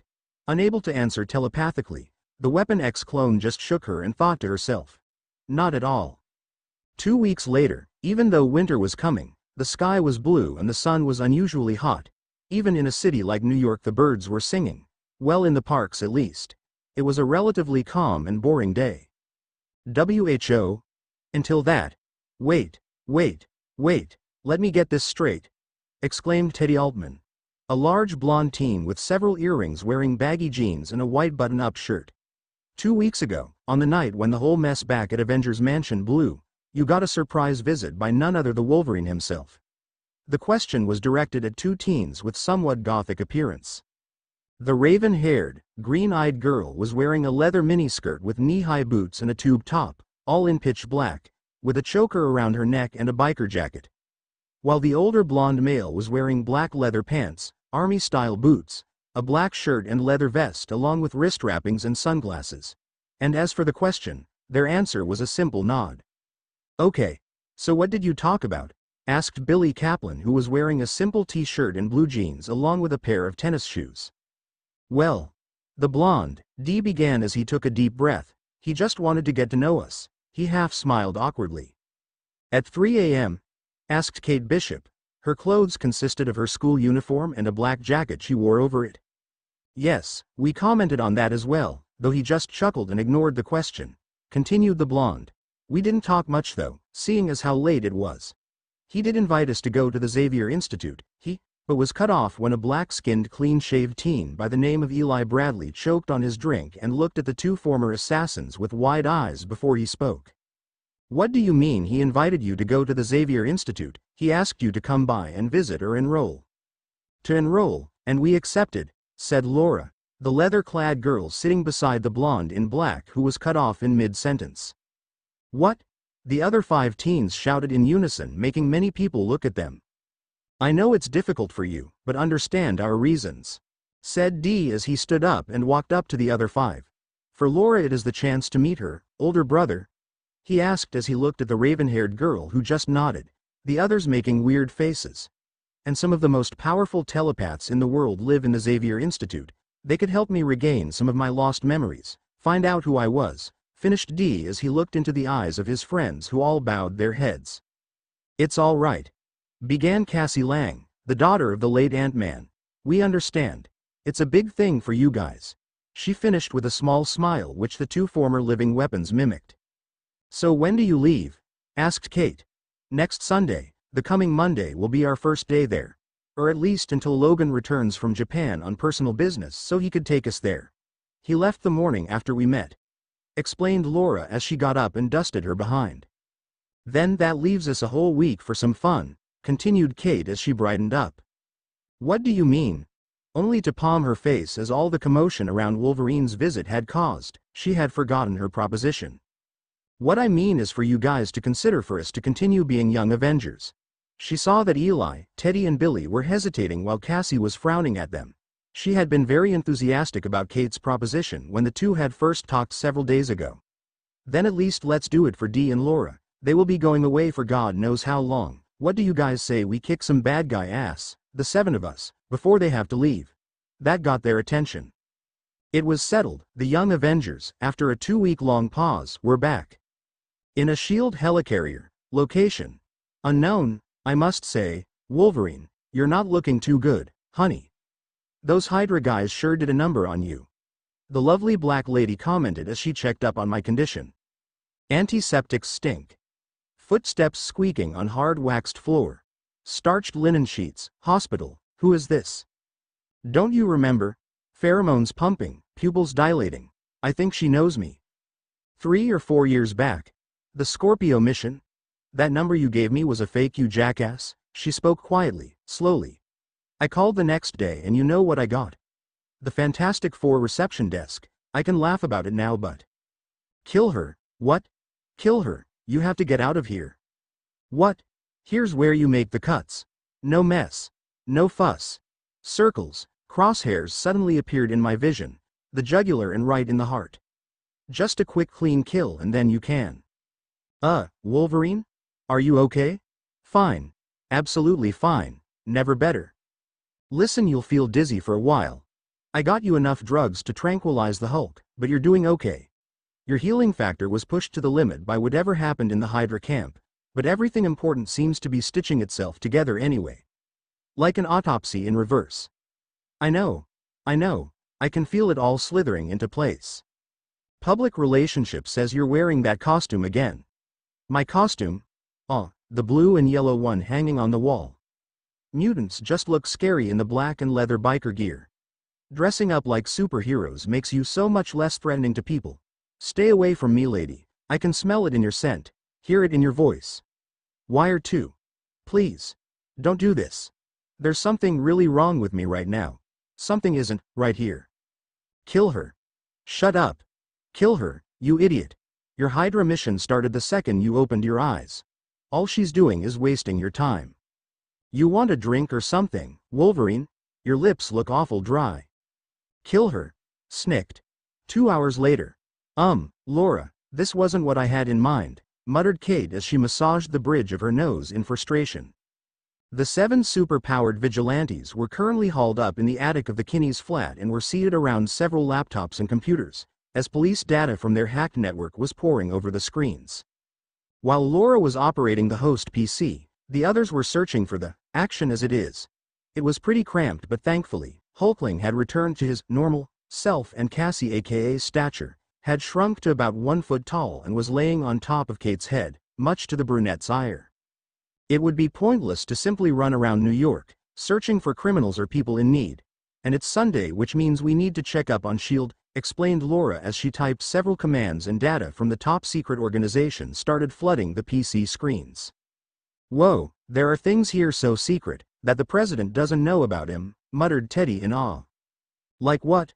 Chuckled Billy as he and Dee were currently levitating about a meter from the ground, keeping a dampening field around the building so S.H.I.E.L.D. would have no idea who is hacking their network, even should the AIM hacking software fail.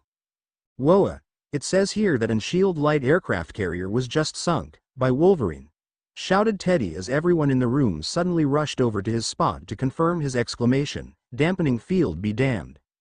Says here he was found unconscious in a ditch in Argentina, then when he woke up, he downloaded the entire S.H.I.E.L.D. database and sunk the ship. A lot of people ended up dead. They suspect that the Hand in Hydra to be involved. Wow, muttered Eli. The teens backed away from the PC and gave Teddy some space. Last known whereabouts, Eastern Seaboard. He's coming back to New York, said Dee as he got into a thinking position. What makes you think that? Asked Cassie, portraying the thoughts of the rest except Laura. I've fought the Hand, so has Laura. Their specialty is eliminating the target, and then using an ancient ritual to revive the dead and make them their slaves. And if there is suspicion of Hydra being involved, that it's almost 100% true. Explained Dee as Teddy, Billy, Eli, Cassie and Kate stared at him. So wait, Wolverine is a zombie now? Asked Billy as he raised an eyebrow. No, not a zombie, he has been revived and most likely brainwashed. Which means that what they want, he will do it, said Laura as she continued to scan the data on her PC screen. Something big is about to go down and Wolverine is involved in it, as well as the greatest terrorist organization in the world and the most feared assassin cult out there, muttered Dee as he paced back and forth, trying to fix the pieces together. Here it is, exclaimed Laura, gaining the attention of all the gathered teens. S.H.I.E.L.D. decoders have just cracked a file that they got from the Hand. It's a metahuman hit list. All of the top superheroes in New York are the targets. She turned the PC monitor so all could see the indeed. People like the Fantastic Four and members of the Avengers were among the targets. So what do we do? Asked Teddy as he glanced at the two former assassins, searching for an answer. First of all, you guys need to lay low. This is Wolverine and he is out there to kill. You can't stand up to him.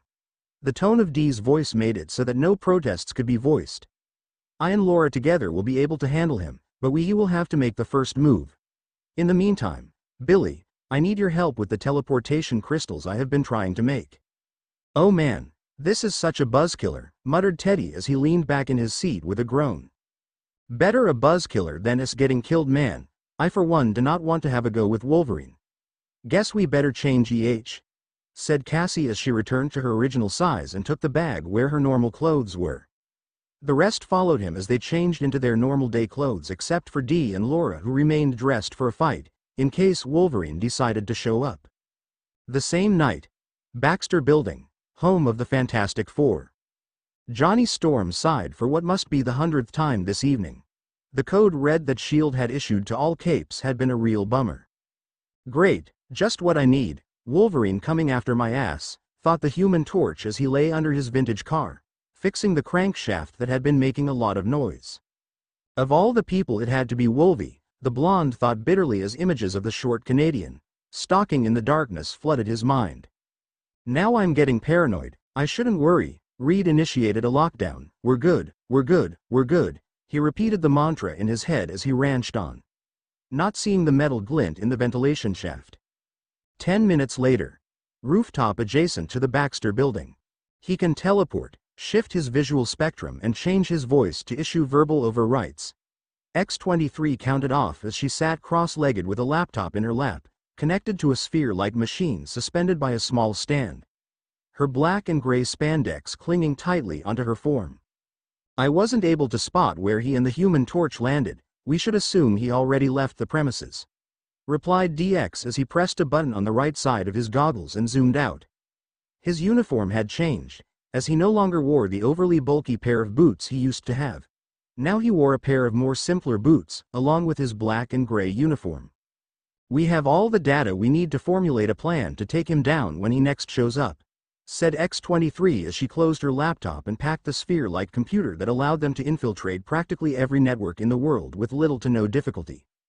"We need to disable his teleportation ability. Once we take that away, we will be able to take him down, but I didn't spot anything on him, not even a hip pouch," confirmed the blonde as he took a red crystal the size of his palm and used his power to make it levitate an inch above it. "Implants?" asked X-23 as she walked next to him and laid a hand on his shoulder. Floosh. And they were gone in a bright red light, leaving behind a handful of red dust to drift in the wind. "Most likely. Your mother may help us disable them." "Disable what?" asked Sarah Kinney as she climbed the stairs to the attic, still wearing her doctor's uniform, having been alerted of their arrival due to the light show. "Wolverine has been brainwashed by Hydra. They've enchased him with implants that make him several times more dangerous. The only way to stop them is by disabling his enhancements," explained Laura as she took off her mask and approached her mother. Sarah thought for a moment and then nodded her head. She looked at the two teens and then began to walk back and forth, plans already beginning to form in her head. "I got it," she exclaimed. "I just need a blood sample from you, Laura. Then I need to get rid of the 2% difference in it so it will resemble Wolverine's blood perfectly. After that, I could introduce nanites to the sample. I will need to bond them carefully in order for the nanites to not get filtered by his healing factor. That way when we inject him with the bioagent, the specially designed nanobots will attack any implant he may have. No, better yet make it so that they jam them, otherwise they could be confused by his adamantium skeleton and be rendered useless," explained Sarah as she waved her hand in a small circle before she frowned. "Even with the tech we have here, it won't be enough." She glanced up at them, silently saying everything. "I'll make the call," mumbled D as he accepted Laura's backpack and hooked the AIM hacking computer back to their own network. Shield helicarrier, high above New York. Nick Fury suddenly stiffened when his comm unit beeped 3 times.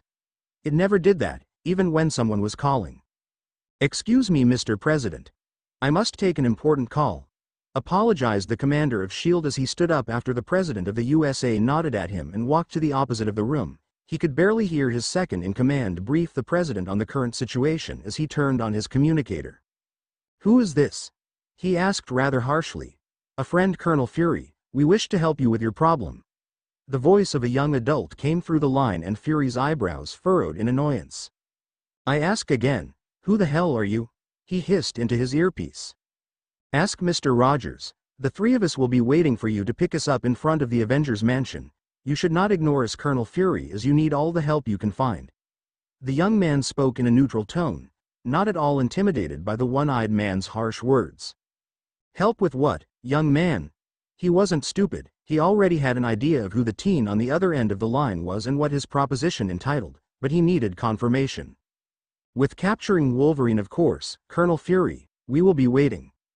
The line went dead as the mysterious caller cut the connection. Nick would have a nice long chat with Steve Rogers, that was a given. What he wanted an answer to most, however, was how 2 kids had hacked his earpiece communicator of all things, without triggering any sort of alarm or warning. This was S.H.I.E.L.D. after all. Such things should be impossible. "Yeah, right," thought Fury angrily as he strolled back to the US president to explain the newest turn of events. 10 minutes later, Nick Fury was standing beside Steve Rogers aka Captain America and several other people, waiting for the transport he had sent to land so he could grade his newest guests and get some damn answers. The things he heard from Cap were both good and bad. The kids were full-trained assassins. The fact that they both had an advanced healing factor, better than Wolverine's along with adamantium claws, was a plus. They were assassins, created and trained to outdo the short Canadian was a plus too, somewhat. The fact that their past involved a lot of killing was a big no-no. Then again, S.H.I.E.L.D. too had hired the expertise of a former assassin of the hand, so the problem was up for debate.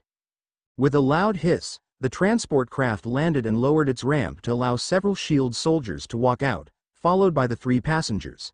After the all-clear was given, the 2 men walked forward to greet them. "Good evening, ma'am, Colonel Nick Fury, Director of S.H.I.E.L.D. Colonel Fury shook the hand of the middle-aged raven-haired woman who smiled at him. "Sarah Kinney, this is my daughter Laura. She pointed at the younger girl who was still wearing her mission outfit, minus the domino mask. And D. She pointed at the blonde 19-year-old who lifted his goggles onto his forehead. Are you related? Asked Fury as he raised an eyebrow at the blonde. No, I just take care of him. She smiled at D's direction before turning to look straight into the colonel's eyes once again. Allow me to introduce you to Captain America. The grizzled man moved aside to allow the American Idol to make his acquaintance with Sarah. It is good to see you again, Captain, said Laura softly as she smiled at Cap's direction, who frowned slightly. Yes, well, with the introductions done, I would like to get down to business. Colonel Fury's voice gathered everyone's attention as the small group walked back into the helicarrier and to find a more secluded room where a plan could be worked on. So, you say that you can engineer a gas or vaccine that would neutralize all of Hydra's implants that Wolverine's been stuffed with? Asked Nick as he watched the raven-haired woman with a raised eyebrow. Yes, I've worked extensively with his genetic samples, and if given the needed equipment I can do that. All I need is access to your lab and I can create the specific nanites that we will be using against Wolverine. Explained Sarah as she crossed her arms over her chest and leaned back into her seat. Thinking it over for several moments, Colonel Fury nodded his head and spoke. All right, Dr. Kinney, you'll get all the materials and access you need. Just make the damn thing. He glanced to where the two former living weapons were seated. Is there anything you wish to add? Yes. Began D. I and Laura have thought of a plan to apprehend Wolverine when Mrs. Kinney finishes the bioagent. Cap and Fury stayed silent to allow the blonde to explain his plan of action to apprehend Wolverine. The plan is fairly simple, began D as he took his discarded backpack which he had brought with him and opening it, revealed it to be filled with red, rhombus-shaped crystals the size of his palm. A little sand, a little glass and some of my magic and I can make one-time use teleportation crystals. With them I can go anywhere I want. The range is only hindered by the amount of power I use. The delay until teleportation is about 15 to 20 seconds and one must be in a 2-meter radius to the crystal in order to teleport. He took one of the crystals and demonstrated by charging it up with his power, making it glow brightly. After about 15 seconds, D in his chair had teleported right beside Colonel Fury, the blonde's palm now full of red sand. Nick was officially impressed. Why shouldn't he be? The moment S.H.I.E.L.D. is faced with its greatest crisis since, that's up for debate, and all of a sudden a solution practically falls in their open arms. D didn't need to continue to explain his plan. Fury was smart, of course. It had all clicked in the aged colonel's head. Simple and damn effective. One super team using those crystals will drop right on top of his head. Fury smiled and was still able to keep his face serious, which was quite a feat. I guess that you and X-23 will be going? The blonde nodded and so did the colonel. Well, Cap will be accompanying you and so will one other person. Speak of the devil. The last part Fury said loudly as he turned in his chair to welcome the woman who had just entered the room. She had black, long, curly hair, a bodysuit that looked like a one-piece swimsuit along with high boots and a trench coat. So Colonel, what's this all about? Asked none other than Elektra. We have a plan how to take down Wolverine, Ms. Nachios. Speaking of which, how long will it take you to create the bioagent, Dr. Kinney? Fury turned his chair again to look at Sarah, who looked up and tilted her head to the side a little in thought. I should be able to get the easy part done tonight. The hard part will be to integrate the nanites that will render his enchantments useless into his blood. If I don't do it right, his healing factor will neutralize the nanites before they are able to do their purpose, she explained. Finishing, Fury nodded once curtly and asked for someone to lead her to the lab where she could begin work. The plan, Colonel?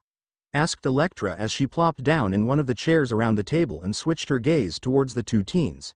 And who are they? Those two are the plan. Elektra, I would like you to meet DX and X-23, said Fury as he pointed at the two teens.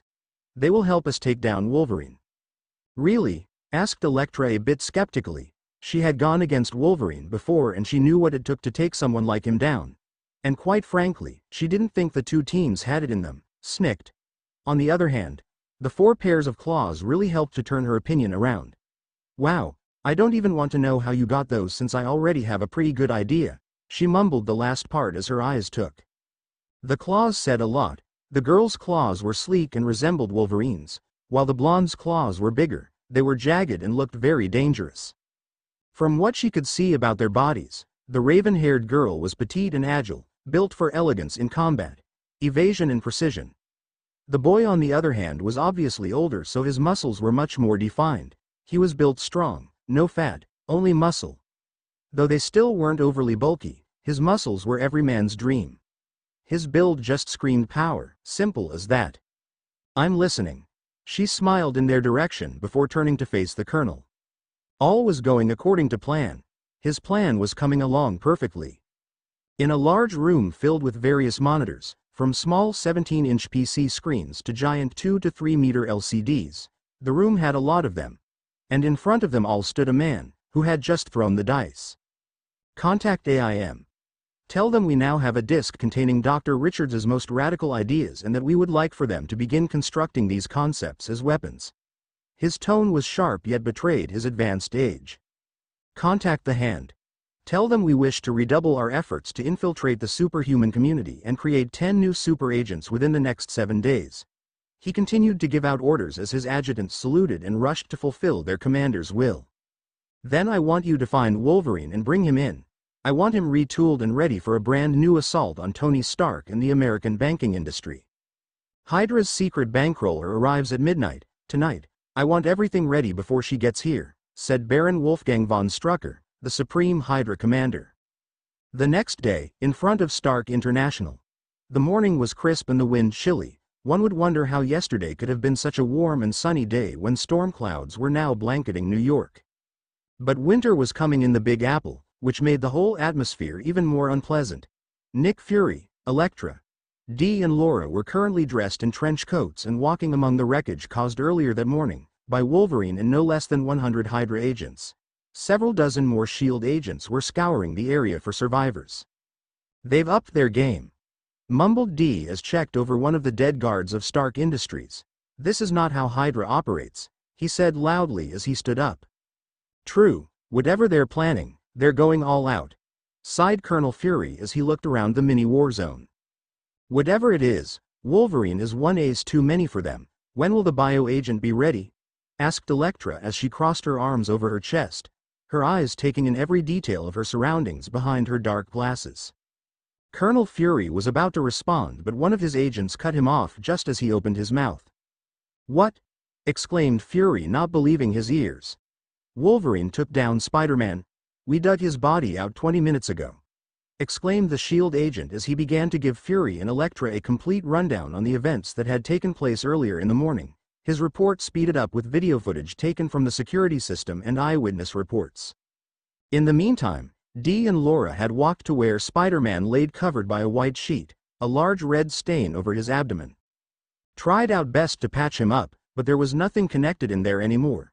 Got him walking for a minute, but even he had given up, explained the paramedic as she uncovered his face. "That's not Spider-Man. That's the Hornet," exclaimed Laura, though she still kept her face neutral. Her voice was loud enough to attract the attention of her superiors, who quickly strolled by the teen's side. "Geez," muttered Fury. "Guy goes down in the line of duty and no one even bothers to remember his name. What are you doing?" The last part was directed at Elektra, who had unbuttoned her trench coat and had pulled out a katana, holding it in a ready position. "Hydra is allied with the Hand, Colonel. Dislocating that man's brain from his spinal column is the only way we can remove the corpse as a potential terrorist treat." She raised her katana in a stance, ready to lop the dead man's head off, but halted when Dee, who was still crouching by the corpse, raised his arm to stop her. "Perhaps his family would want his body in a relatively good condition," snicked. "Allow me," he said as he ejected one of his wrist blades, lifted the man's head and dug the claw into the back of his neck. "It's done." He stood up and retracted his claw as the medics took the man into one of the waiting ambulances. "See, Elektra, Hydra may have one ace, but we have 3. Fury smiled grimly at the ex-assassin of the Hand as he gestured at her and the 2 teens standing behind her. Later that night. "What are you thinking about?" The young adult blonde turned his head to look at the girl who was now leaning beside him on a guard rail on the balcony of the communication tower on SHIELD's helicarrier. "Honestly, of how our fight with Wolverine might go. Even with people like Elektra and Captain America, our success is not guaranteed. We have not worked as a team before and he could exploit that," explained the blonde as he watched at the night sky. True, but I have never seen you so troubled about anything. Does Wolverine scare you by any chance? The right side of her mouth twitched upwards as he turned around to look at her, his right eyebrow raised and the right corner of his mouth raised upwards. Hey, you're right, I'm not worried about Wolverine, I know we can take him down. I'm worried about the truth, he said cryptically. The truth? She asked, waiting for him to enlighten her. The truth about Hydra, AIM, SHIELD. The truth is that, he suddenly focused on the landscape, or more specifically, the fact that New York had just went dark. What happened? Asked D the moment he entered SHIELD's main intelligence room where all of the agency's operations were conducted or monitored. I was just about to ask the same thing, replied Colonel Fury as he turned to an agent who was holding a datapad. Sir, all 3 power stations central Manhattan just went down. It's Wolverine. Freak sent us a warning 30 seconds setting off a low-powered electromagnetic pulse and says he's moving the game to a whole new level. The man read the data to his superior and the 2 teens. What does that mean? Asked the colonel flatly. He says he wants a big-name partner.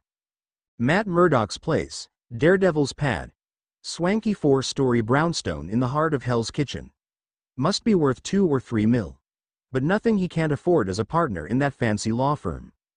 The man known as Matt Murdock, Daredevil, the man with no fear, was currently resting his tired body, still in his red spandex, after his night of patrolling Hell's Kitchen in the freezing New York weather. Murdock's been blind since he was 12 years old, but don't feel sorry for him or anything. He can hear, smell, taste and touch better than anyone else on the planet. But as he was sleeping blissfully unaware, someone was coming to get him. Black Widow said he could hear a pin drop from a mile away and she wasn't smiling, either. A pin from a block away, your breath from a mile away. That's how careful we must be as we slip into this way too tidy place he loves with all his heart. Quieter than a pin dropping.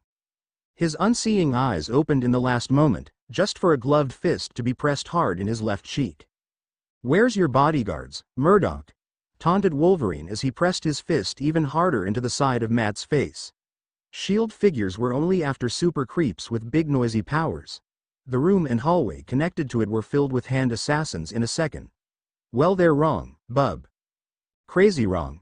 Heh. The hand's been after you for a long time, Matty. Continued Wolverine as he lifted Matt in a sitting position, still bent over him, his closed fists pressed into his face. I understand you're a religious man, Murdock. Normally, I'd be nice and let you whisper a prayer before I popped my claws into your face, Matty boy, snicked. But I'm not really nice these days. Years have they been after him. Not that SHIELD would care, he doesn't fly, he doesn't shoot plasma beams. Possess no real risk to national security. But Murdock's quite a target for the hand, and the perfect little choice I have in mind. Beautiful, the words slipped out of her mouth as she aimed the crosshair of her rifle into the side of Wolverine's head. McGurk, I want you to call Nick Fury and tell him the plan is a go, she said to the SHIELD agents behind her. What's happening, Miss Nachios? Asked McGurk as he took out his radio and dialed the correct frequency. Wolverine just swallowed the bait, replied Elektra as her right index finger squeezed the trigger. The hell? Exclaimed Wolverine as a bullet flew right in front of his nose and shot 2 of the hand's ninjas in the faces, one after the other. He jumped back just a little, an involuntary reaction of his body due to the shock. This was all that Daredevil needed. Get out of my house, Wolverine, he exclaimed as he moved his legs under the Canadian's stomach and kicked out, sending the shorter man crashing into a wall. Though that wasn't very comforting for Daredevil since there were a dozen hand ninjas aiming bows at him. Floosh. But in a shower of red light, his relief came as Captain America, DX and X-23 teleported right behind the gathered assassins with only one thing on their minds. The zombie ninjas were quickly hacked to pieces. They have no pulse or heartbeat, commented X-23 as she drove her right hand into an incoming enemy's gut, claws extended. They're no more alive than a side of beef, exclaimed Daredevil as he grabbed one of his assailant's katanas and joined the fray. Soon his apartment was painted green with the blood of undead assassins. Outside. What the hell, muttered Elektra as she watched the front of her rifle fall off. The cut was so fast that the metal was glowing red with heat. You don't have to say it out loud, Elektra, I know what you're thinking. A slightly Japanese accented voice came from her left where a man dressed in a red business suit stood holding a pair of katanas in each hand. How did I miss the shot? I haven't missed a shot in 5 years. His waist-long black hair whipped around in the wind and his high cheek-boned, gray-skinned face. Not since the wind changed that time in Budapest and that big, fat, ugly drug kingpin took a bullet in his left eye, when I was aiming for the right. My name is the Gorgon, in case you were wondering. It is a pleasure to make your acquaintance, the man said as a little moonlight reflected off his glasses. Elektra on the other hand didn't hesitate and took out her SMG which she tried to empty into Gorgon's torso, emphasis on trying as he danced around the bullets and hacked 4 of the SHIELD agents to pieces. I am afraid I have some bad news, Ms. Nachios, taunted Gorgon as he slowly advanced on the group. Fire. They would have none of that, or that is what they thought as he began to spin his swords, deflecting every single bullet sent his way and then skewered the 2 nearest agents. SHIELD is guarding 85 different masks right now and focusing on the super people who can take down buildings. With a single slice he cut through Elektra's SMG and jumped back. Close your eyes for a moment, he warned as he took off his glasses to reveal his green glowing eyes. No, shouted Elektra as she quickly turned around. The 2 surviving agents beside her were not that lucky and were turned to stone in an instant. We know how they are paying you to stop Wolverine and find out nests, but only a fool would believe money was your only motivation. Gorgon put his glasses back on and looked at Elektra straight in the eye. You have a certain history with the Hand as well as Hydra. And so you feel you have some unfinished business to settle with your enemies. Then he did the weirdest thing. He threw one of his katanas behind him and launched the other at Elektra, who caught the coming blade in one swift motion. So why not settle it now? He opened his arms wide, indicating he was holding no weapons, inviting her to attack. Inside Murdoch's apartment, hey, what are you kids doing here? Taunted Wolverine as DX and X-23 circled him like the 2 predators they were. This is way over your heads, but I'm sure the guys at Hydra won't mind if I bring you 2 along for the ride. In an instant he brought his claws up, one arm in front of his heart and the other behind his neck.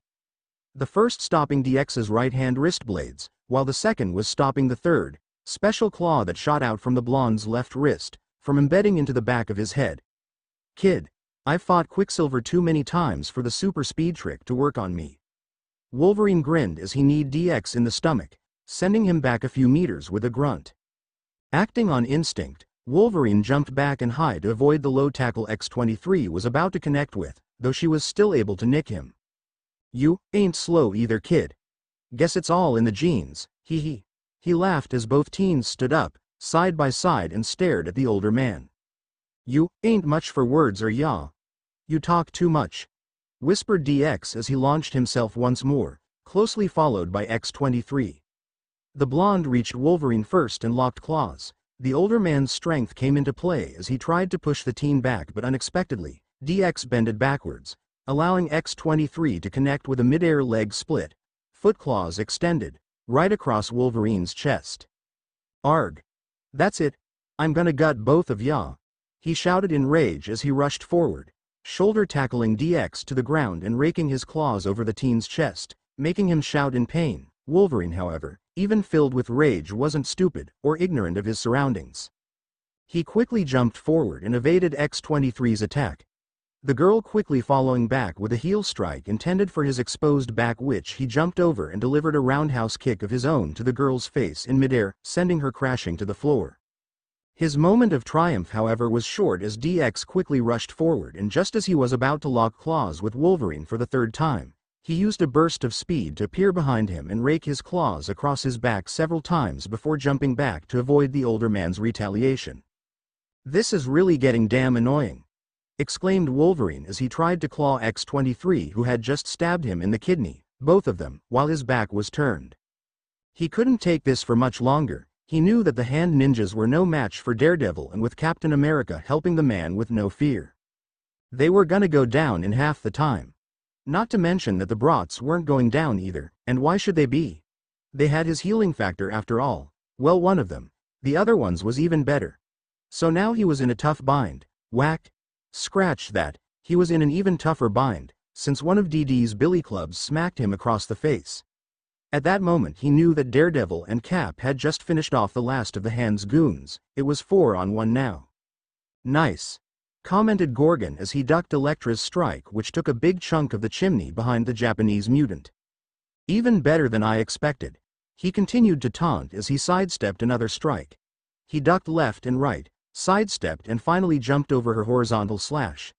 This has been most amusing, Elektra. But time is running out, and just like that, he grabbed Elektra's sword hand and brought the sword to his mouth, taking a big bite of it and breaking it in 3 pieces in the process, before kicking the raven-haired woman in the gut with a lot of force. Our Agent Wolverine may or may have not taken down Matt Murdock, but it really does not matter. He hit her with a straight right to the kidney. The Baroness is pleased with our progress today. He brought his hand down on her elbow, heavily. You should hear what she whispers in my earpiece, Elektra. She has been watching your humiliation with her bald, useless husband and promises me Hydra if he fails in this last, great endeavor. The clothesline he delivered to her neck took her down and she began to cough in an attempt to breathe some air. Oh, and you know what that means, don't you? It means we are using what we stole from Reed Richards and make man as free as the day he was born. He pulled her up by her hair so she could look at him in the eyes. That means we won't have to be God's slaves anymore, he finished as he delivered a devastating right hook to her face which knocked her out cold. It was over. Get me out of here, hello? Is anyone there? A look of confusion quickly played itself across Wolverine's face. Why weren't the bastards using the space jump to port him out of there? Gorgon should have been done by now. What are you waiting for? Get me out of here. No luck. Hydra was not answering. Something wrong, Wolverine? Asked DX with a small smile as he, X-23, Cap and DD made a circle around him. What you do to me, brat? The Canadian shouted in rage. Didn't you notice?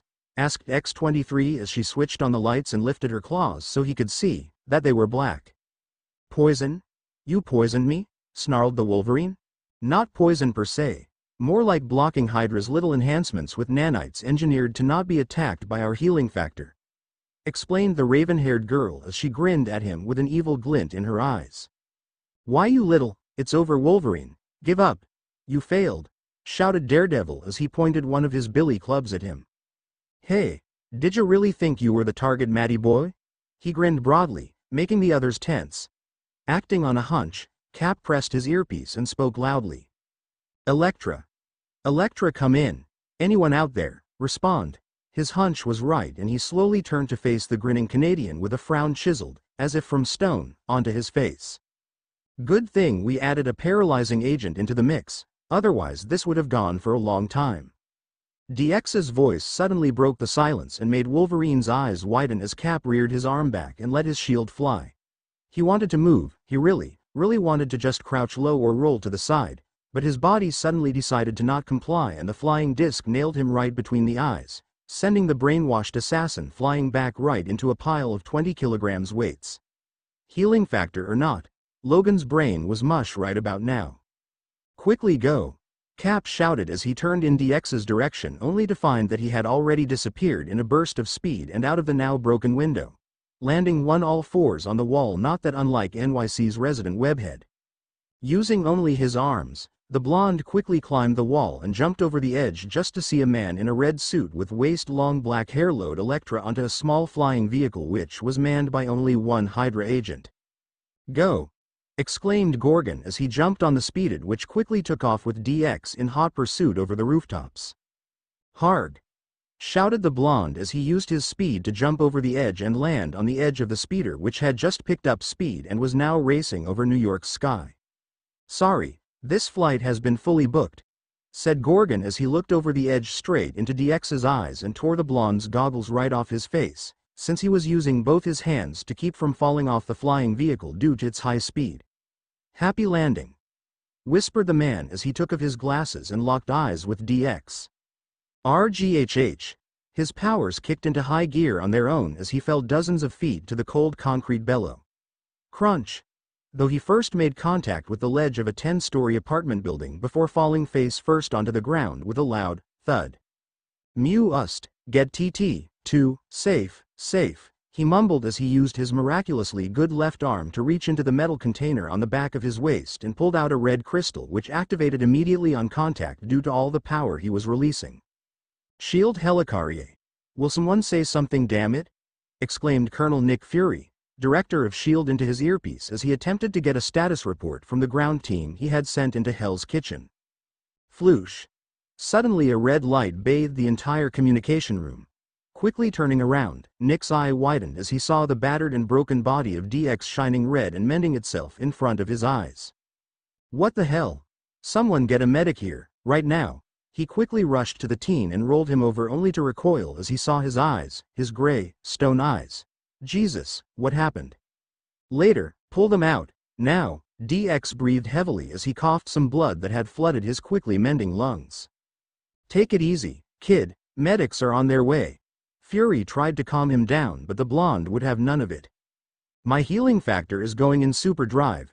Pull him out, now, please. Fury hesitated for another second before clenching his teeth tightly. Get over here and hold him down. In a second there were at least 5 other people holding DX to the floor as Fury reached to his right boot and pulled out his combat knife. Jesus, he muttered again as he plunged the knife into the blonde's right eye socket. Hidden Hydra facility. The ring, please, Wolfgang. The light in the room was dim, only a single light bulb shone over the 2 elder people. Elsbeth, Wolfgang. Darling. Don't embarrass yourself. Not in front of the others, muttered Elsbeth von Strucker to her husband. Yes, of course. I'm sorry, Elsbeth, replied Wolfgang von Strucker as he took off his wedding ring. Just ask them to remember my achievements too, and make sure Elektra succeeds where my other grand schemes hit the skids. That's all I ask. Oh, she'll succeed, my love. Gorgon has such nice plans for Elektra, comforted him his wife. Hail Hydra. Immortal Hydra. We shall never be destroyed. Cut off a limb and 2 more shall take its place, shouted several of the figures dressed in the typical Hydra green clothes. We serve none but the master, and the world will soon be ours. Von Strucker got on his knees as took of his glasses, bowing his head. Hail Hydra, he muttered as Gorgon raised his katana high. Several hours after Hell's Kitchen rumble. Shield Helicarrier. What are they doing to him down there anyway? Said Cap as he stood in front of a one-way mirror, situated above a laboratory where Wolverine was strapped tightly to a table. A lot of machines and tubes were connected to his head, keeping him sedated. What else can we do? There was talk about killing him, but it ain't his fault. That, and he has info on Hydra's plans. Makes sense we poke around his head and see if we can find anything useful, answered Nick Fury, who stood at Cap's right, arms crossed over his chest. Poor guy, never gets a break. How's the kid? Pulled both his stone-eyed eyes out of his skull. His healing factor was going so fast that the new eyes came out not a second after I pulled the useless ones. He's fine now. Kid's a freaking nuclear power station, you can't keep him down. He and the girl are either in the mess or in one of the training rooms, tearing up the place. Fury sighed deeply. What's the matter, Nick? This was the easy part. This is what happens when the moderates are in control. Now when the lunatics are in charge, what the hell is gonna happen now? I'm afraid to ask, mumbled Cap. You got a plan? He looked up to stare at Fury's only good eye. Nah, no plan yet. But I guess we have something better than a plan. What's that? We still got 3 aces to Hydra's 1 in the little killing machine department, finished Fury with a face set in stone, mimicked by Cap. The end. Now we will see you in the next video.